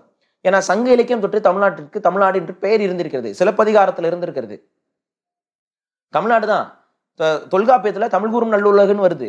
அப்ப இது தமிழ்நாடு, தமிழர் நாடு, தமிழர் நிலப்பகுதிங்கிறதுக்கு வந்து நீங்க எண்ணற்ற ஆதாரங்களை எங்களால் 2000 வருட ஆதாரங்களை எங்களால் நிப்பாட்ட முடியும். திராவிட நாடு என்பதற்கு நீங்கள் எந்த ஆதாரத்தை காட்ட முடியும்? இல்ல, திராவிடம்ன்றது ஒரு இனம் சார்ந்து அவங்க சொல்றாங்க, அவ்வளவுதான். சரிங்களா? அது பொய்ங்க. அது பொய். அதை சொன்ன கால்டுவெல் தான் முதல்ல அவர் முன்வைக்கிறாரு. நல்லா புரிஞ்சுக்கோங்க. அதுக்கப்புறம் தான் நீங்க மற்றவர்கள் எல்லாமே. கால்டுவெலே சொல்றாரு, நான் ஏன் திராவிடம் அப்படின்னு வச்சேன் அப்படின்னா, தமிழில் இருந்துதான் இந்த மொழிகள் எல்லாம் வந்தது என்று சொன்னால் கன்னடர்கள், மலையாளிகள், தெலுங்கர்கள் ஏற்றுக்கொள்ள மாட்டார்கள். அவர்கள் இதில் பிரச்சனை செய்வார்கள். ஆகவே திராவிடம் என்று பொதுவாக சொன்னோம்னு நீங்க சொல்லக்கூடிய அதே கால்டுவெல் பதிவு பண்றாரு. ஆமா, புரியுதா? அவரோட ஆய்வை எல்லாரும் ஏத்துக்கணுங்கிற ஒரே காரணத்துக்காக உண்மையை மறைக்கிறாரு. ஆனால் எல்லிஸ் இருக்காருல்ல, அவரோட முன்னோடி அவர், அவரும் ஆங்கிலேயர் தான். அந்த எல்லிஸ் மிக தெளிவாக சொல்கிறார், தமிழர்கள் தான், தமிழ் மொழி தான், தமிழ் மொழியிலிருந்து தான் இந்த மொழிகள் எல்லாம் கிளைத்து வந்திருக்கிறது. இதோட மூலம் என்பது தமிழ் மொழியில் தான் இருக்கிறது. இந்த மொழிகள் தமிழிலிருந்து தான் வந்தது. இதுல ஏதாவது மாற்றுக்கிறது இருக்கா இவங்களுக்கு? ஆனால் இதை ஏற்றுக்கொள்கிறார்களா? கன்னடர்கள் ஏற்றுக்கொள்றது இல்லை, தெலுங்கர்கள் ஏற்றுக்கொள்றது இல்லை, மலையாளிகள் ஏற்றுக்கொள்றது இல்லை, தமிழ்ல இருந்தா வந்துச்சுட்டு. ஆனால் மொழியியல் ஆய்வாளர்கள் எல்லாருமே தமிழ்ல இருந்தா இதெல்லாம் வந்துச்சுங்கிறத ஒப்புக்கொள்கிறார்கள். அதுக்கப்புறம் தான் திராவிட மொழி குடும்ப ஒட்டுறோஸ்லாம் பேசுறாங்க. ஆனா ஏன் இவங்களை ஏத்துக்கல? நான் என்ன சொல்றேன், தினந்தோறும் திராவிடம்னு அவங்க சொல்லிட்டே இருக்காங்க. யாரும் கிராமத்துல இருக்க யாரோ ஒரு குப்பம் சுப்பனோ எல்லாம் ரோட்ல போறவங்க, வேலைக்கு போறவங்க எல்லாம் காலையில திராவிட ஆட்சி சிறப்பா நடக்குதுங்க, திராவிட மாடல் ஆட்சி, ஸ்டாலின் நல்லா பண்றாங்க, அப்படி இல்லை ஸ்டாலின் ஆட்சி நடக்குதுங்க, தமிழ்நாடு முதலமைச்சர் ஏதோ என்னங்க இப்படி பண்றாரு அப்படிதாங்க பேசிய அதை நீங்க தான் பேசு பொருளாக்குறீங்க. அந்த திராவிடன்ற வார்த்தைக்கு நீங்க தான் இல்லாத ஒரு திராவிடத்துக்கு நீங்க சொல்ற மாதிரி நான் உங்க பக்கமே நிக்கிறேன். திராவிடம் இது ஒன்றும் பெரிய இது கிடையாது அப்படின்னு சொல்ற நீங்க அந்த திராவிடத்துக்கு மேலும் மேலும் உயிர் கொடுத்துட்டு இருக்கீங்க. நீங்க இப்பெல்லாம் நீங்க ஏதாவது பசப்பாத்து சொல்லிட்டு இருக்காங்க. தமிழ்நாட்டில் இருக்கக்கூடிய மிக முக்கிய பிரதான கட்சிகள் இரண்டு கட்சிகளுடைய பெயர்களையும் திராவிடம்னு வருது. சரி, புரியுதா? சோ இது வந்து தமிழரோட அடையாளம் அல்ல. இந்த இரண்டு கட்சிகளுமே நமக்கு எதிரானவையாகத்தான் செயல்பட்டு வருகிறார்கள். அதற்கு நாங்க பல வரலாறுகளை எங்களால் சொல்ல முடியும். இவரோட செயல் திட்டங்களா இருக்கட்டும், இவரோட அதிமுகவையும் சேர்த்தான் சொல்றேன். அதிமுக தேசிய கீதத்திலே திராவிடம் இருக்குதுங்க. அப்படி பார்த்தா நீங்க அந்த திராவிடத்தை அழிச்சுட்டு தான் இங்க வரணும். நீங்க புரிஞ்சுக்கோங்க. அதான் அதுவே உங்களால சாத்தியமற்ற. அதான் தெளிவா சொல்றேன். அங்க மராட்டியம் வருது, மற்ற எல்லாருமே வராது. ஆனா திராவிடம் என்று பொதுவாக இங்க வருகிறது என்றால் இங்க தமிழர் அடையாளம் அளிக்கப்படுகிறது. நான் ரவீந்திரநாத் தாகூர் அவரை விட்டு போய் நம்ம சண்டை போட்டுக்க முடியாது. புரியுதா? அதை நம்ம ஏற்கவும் முடியாது. எங்களுக்கு தமிழர் அப்படிங்கிறதுக்கு எங்களுக்கு ஒரு அடையாளம் இருக்கு. அந்த அடையாளத்தோடு தான் நாங்கள் நம்ம அடையாளத்தோட தானே போறோம் தினம். நீங்களும் பாரிசாலனும் ஆதேஷ அடையாளத்தோட தான் நம்ம போயிட்டு இருக்கோம். ஆமாங்க. அது அந்த அடையாளம் என்பது தமிழருங்கிற அடையாளம். அதை சார்ந்து பேசுவதற்கும் செயல்படுவதற்கும் எங்களுக்கு முழு சுதந்திரம் இருக்கிறது. இல்ல அப்படின்னு சொல்லிதான் இப்ப திராவிடம் செயல்படுகிறது. இது திராவிடத்துடைய பாசிச போக்கை காட்டுகிறது. இதைத்தான் அவங்களே பதிவு செய்கிறாங்க. இது திராவிட ஆட்சி, அதனால நாங்க உங்களை பேச விட மாட்டோம், குரலை நினைப்போம் அவங்க பண்றாங்க.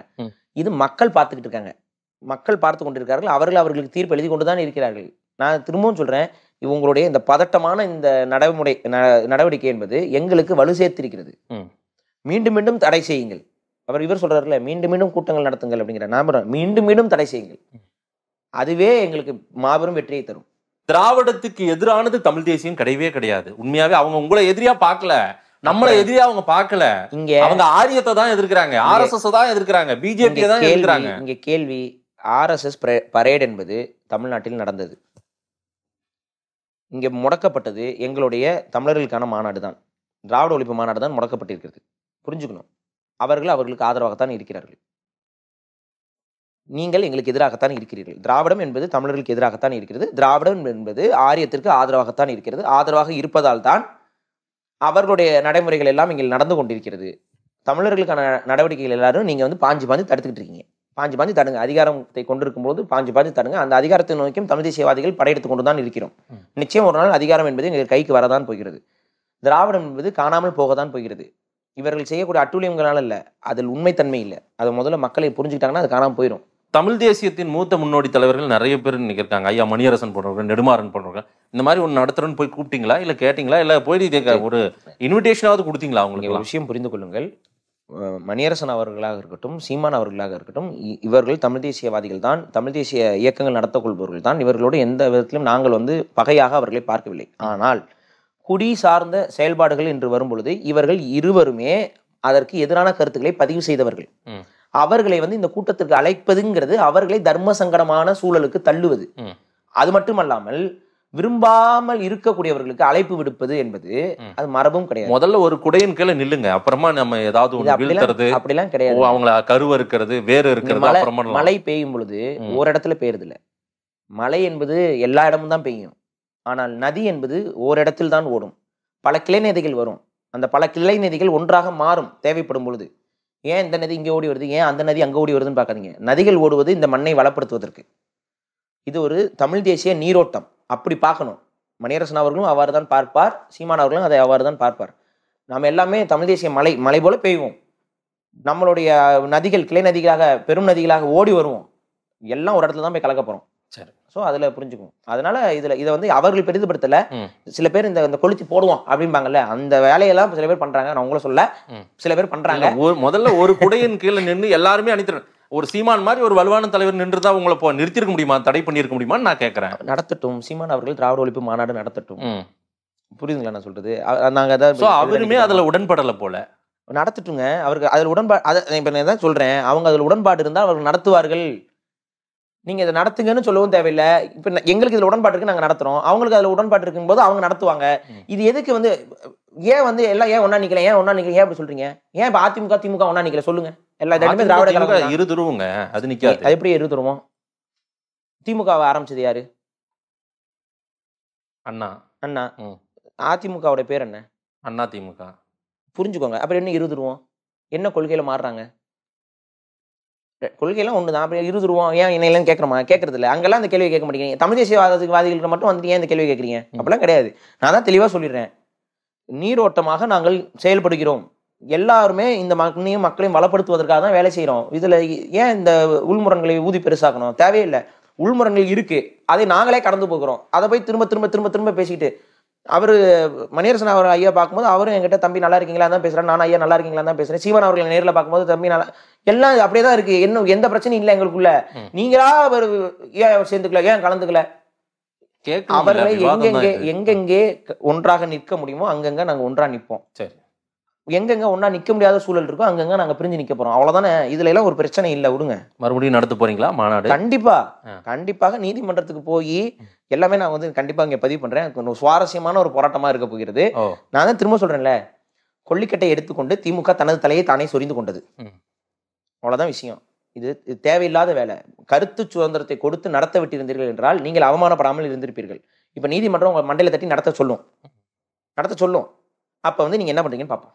ஐயா காமாட்சி நாயுடு இந்த மாநாட்டை நான் தான் நிறுத்தினேன், நான் தான் நாகராசன் அனுப்பி விட்டுருந்தேன். இல்ல தப்பா சொல்றாரு. உண்மையிலே அவர் தான் நிப்பாட்டினாரு. என்ன பண்ணாரு தெரியுமா? நாங்க போனோம்ங்க, ரோட்ல படுத்து கிடந்தாரு பாவம் மனுஷன். காலையிலே போய் 5 மணிக்கு படுத்து கிடக்குறாரு. நான் தான் எழுப்பி, ஐயா என்னங்க படுத்து கிடக்கீங்கன்னா, நான் வந்து தமிழ் குடிகள்லாம் ஒன்றாகிறத வந்து நாங்க விரும்பல.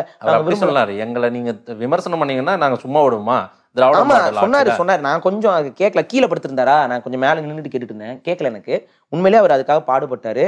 ஆனா பாருங்க பாவம், காவல்துறை அவர் கண்டுக்காம அவர் மேலே ஏத்திட்டு போயிடுச்சு வண்டி.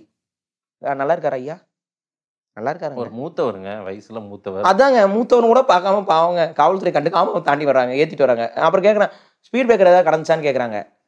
நான் இல்லைங்க, காமாட்சி நாயுடு தாங்க காலையிலேருந்து படுத்து கிடந்தாரு அப்படின்னு. அவங்க ஐயோ தெரியலங்க, ஏத்திட்டாங்க. கேலி கிண்டல் பண்றீங்க? ஐயோ நான் உண்மையில அந்த கடிதம் படிக்கும் போது அப்படியே கேலி கிண்டல் பண்ணிட்டு இருந்தீங்க நீங்க. நீங்க புரிஞ்சுக்க மாட்டீங்க. உண்மையை தானங்க சொல்றேன், நான் உண்மையை தானங்க சொன்னேன். நாங்கள் என்ன எழுதியிருக்கோ அது உங்களுக்கு கூட்டெழுத்து படிக்க தெரியல. வடிவேல் அவர்களுக்கு நல்லா படிக்க தெரியும், எனக்கு நல்லா படிக்க தெரியும். கூட்டெழுத்து நான் படித்தேன், உங்களுக்கு அது புரிய மாட்டேங்குது. ஏன் புரிய மாட்டேங்குது? அது உண்மையை தான் படிக்கிறோம். நாங்கள் சொல்றதுல பொய்யெல்லாம் கிடையாது. காமாட்சி நாயுடு அவர்கள் உண்மையிலேயே இந்த மாநாடை நடத்த விடாமல் தடுப்பதற்கு 5 மணியில இருந்தே அவர் அங்கே தரையில் படுத்திருந்தாரு. அங்கே மழை பெய்து சேரும் சகதியமாக இருந்தது. அவர் அதை பற்றிலாம் கவலையே படலை. தன் இனத்தை காக்க வேண்டும், தமிழர்கள் ஒன்று கூடிவிட்டால் நமக்கு பிரச்சனை ஆயிரும்னு அவர் அந்த பதட்டத்தில் பாவம் மனுஷன் படுத்து கிடந்தாரு. ஆனால் அந்த சேரும் சகதியில் அவர் படுத்து கிடந்தது யாருக்கும் தெரியாம அவரை அவருக்கு கிரெடிட் கொடுக்காம போறீங்க. அதை தான் அவர் உங்ககிட்ட கேட்டிருக்காரு. நான் தான் பண்ணேன்பா தம்பி, எனக்கு யாருமே கிரெடிட் கொடுக்க மாட்டேங்கிறாங்கப்பாங்கிறாரு. கொடுங்க, காமாட்சி நாயுடு தான் நிப்பாட்டினார். சேத்துல கொண்டு போய் அவர் விடுறீங்க. நாங்க உள்ளீங்க, அவர் தாங்க விழுந்து கிடந்தாரு. ஏன் புரிஞ்சுக்க மாட்டேங்கிறீங்க? அவர் விழுந்து கிடந்தார், உண்மை. நான் பார்த்தேன், நானே சாட்சி, கண்ணால் பார்த்தேன். காமாட்சி நாயுடு அவர்கள் கீழே விழுந்து அப்படியே உருண்டுகிட்டே இருந்தார்.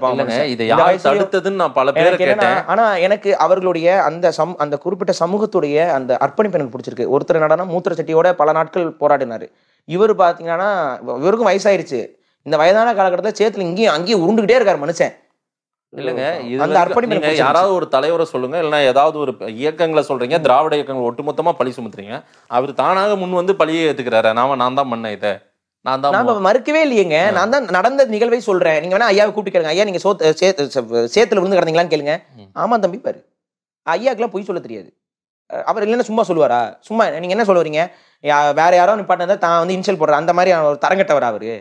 சொல்லுங்க, நீங்க வேற யாரோ நிப்பாட்டினதை தான் வந்து கிரெடிட் எதிர்பார்ப்பாரா? நான் தான் சொல்றேன், அவர் விழுந்து கிடந்தாருங்க. நாங்க தான் கடந்து போனோமே, அப்பதான் பார்த்தோமே ஐயா அவர் அந்த கம்பீரமான அந்த முகத்தை பார்த்தோமே தரையில.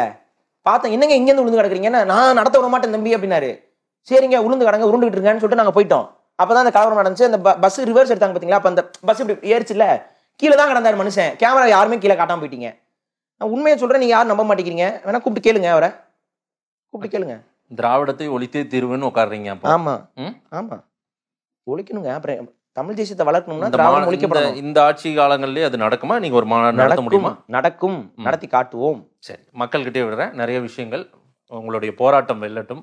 வாழ்த்துக்கள். நேரில் வந்து நேரம் கொடுத்து பேசியமைக்கு நன்றி பாரி. ரொம்ப நன்றி.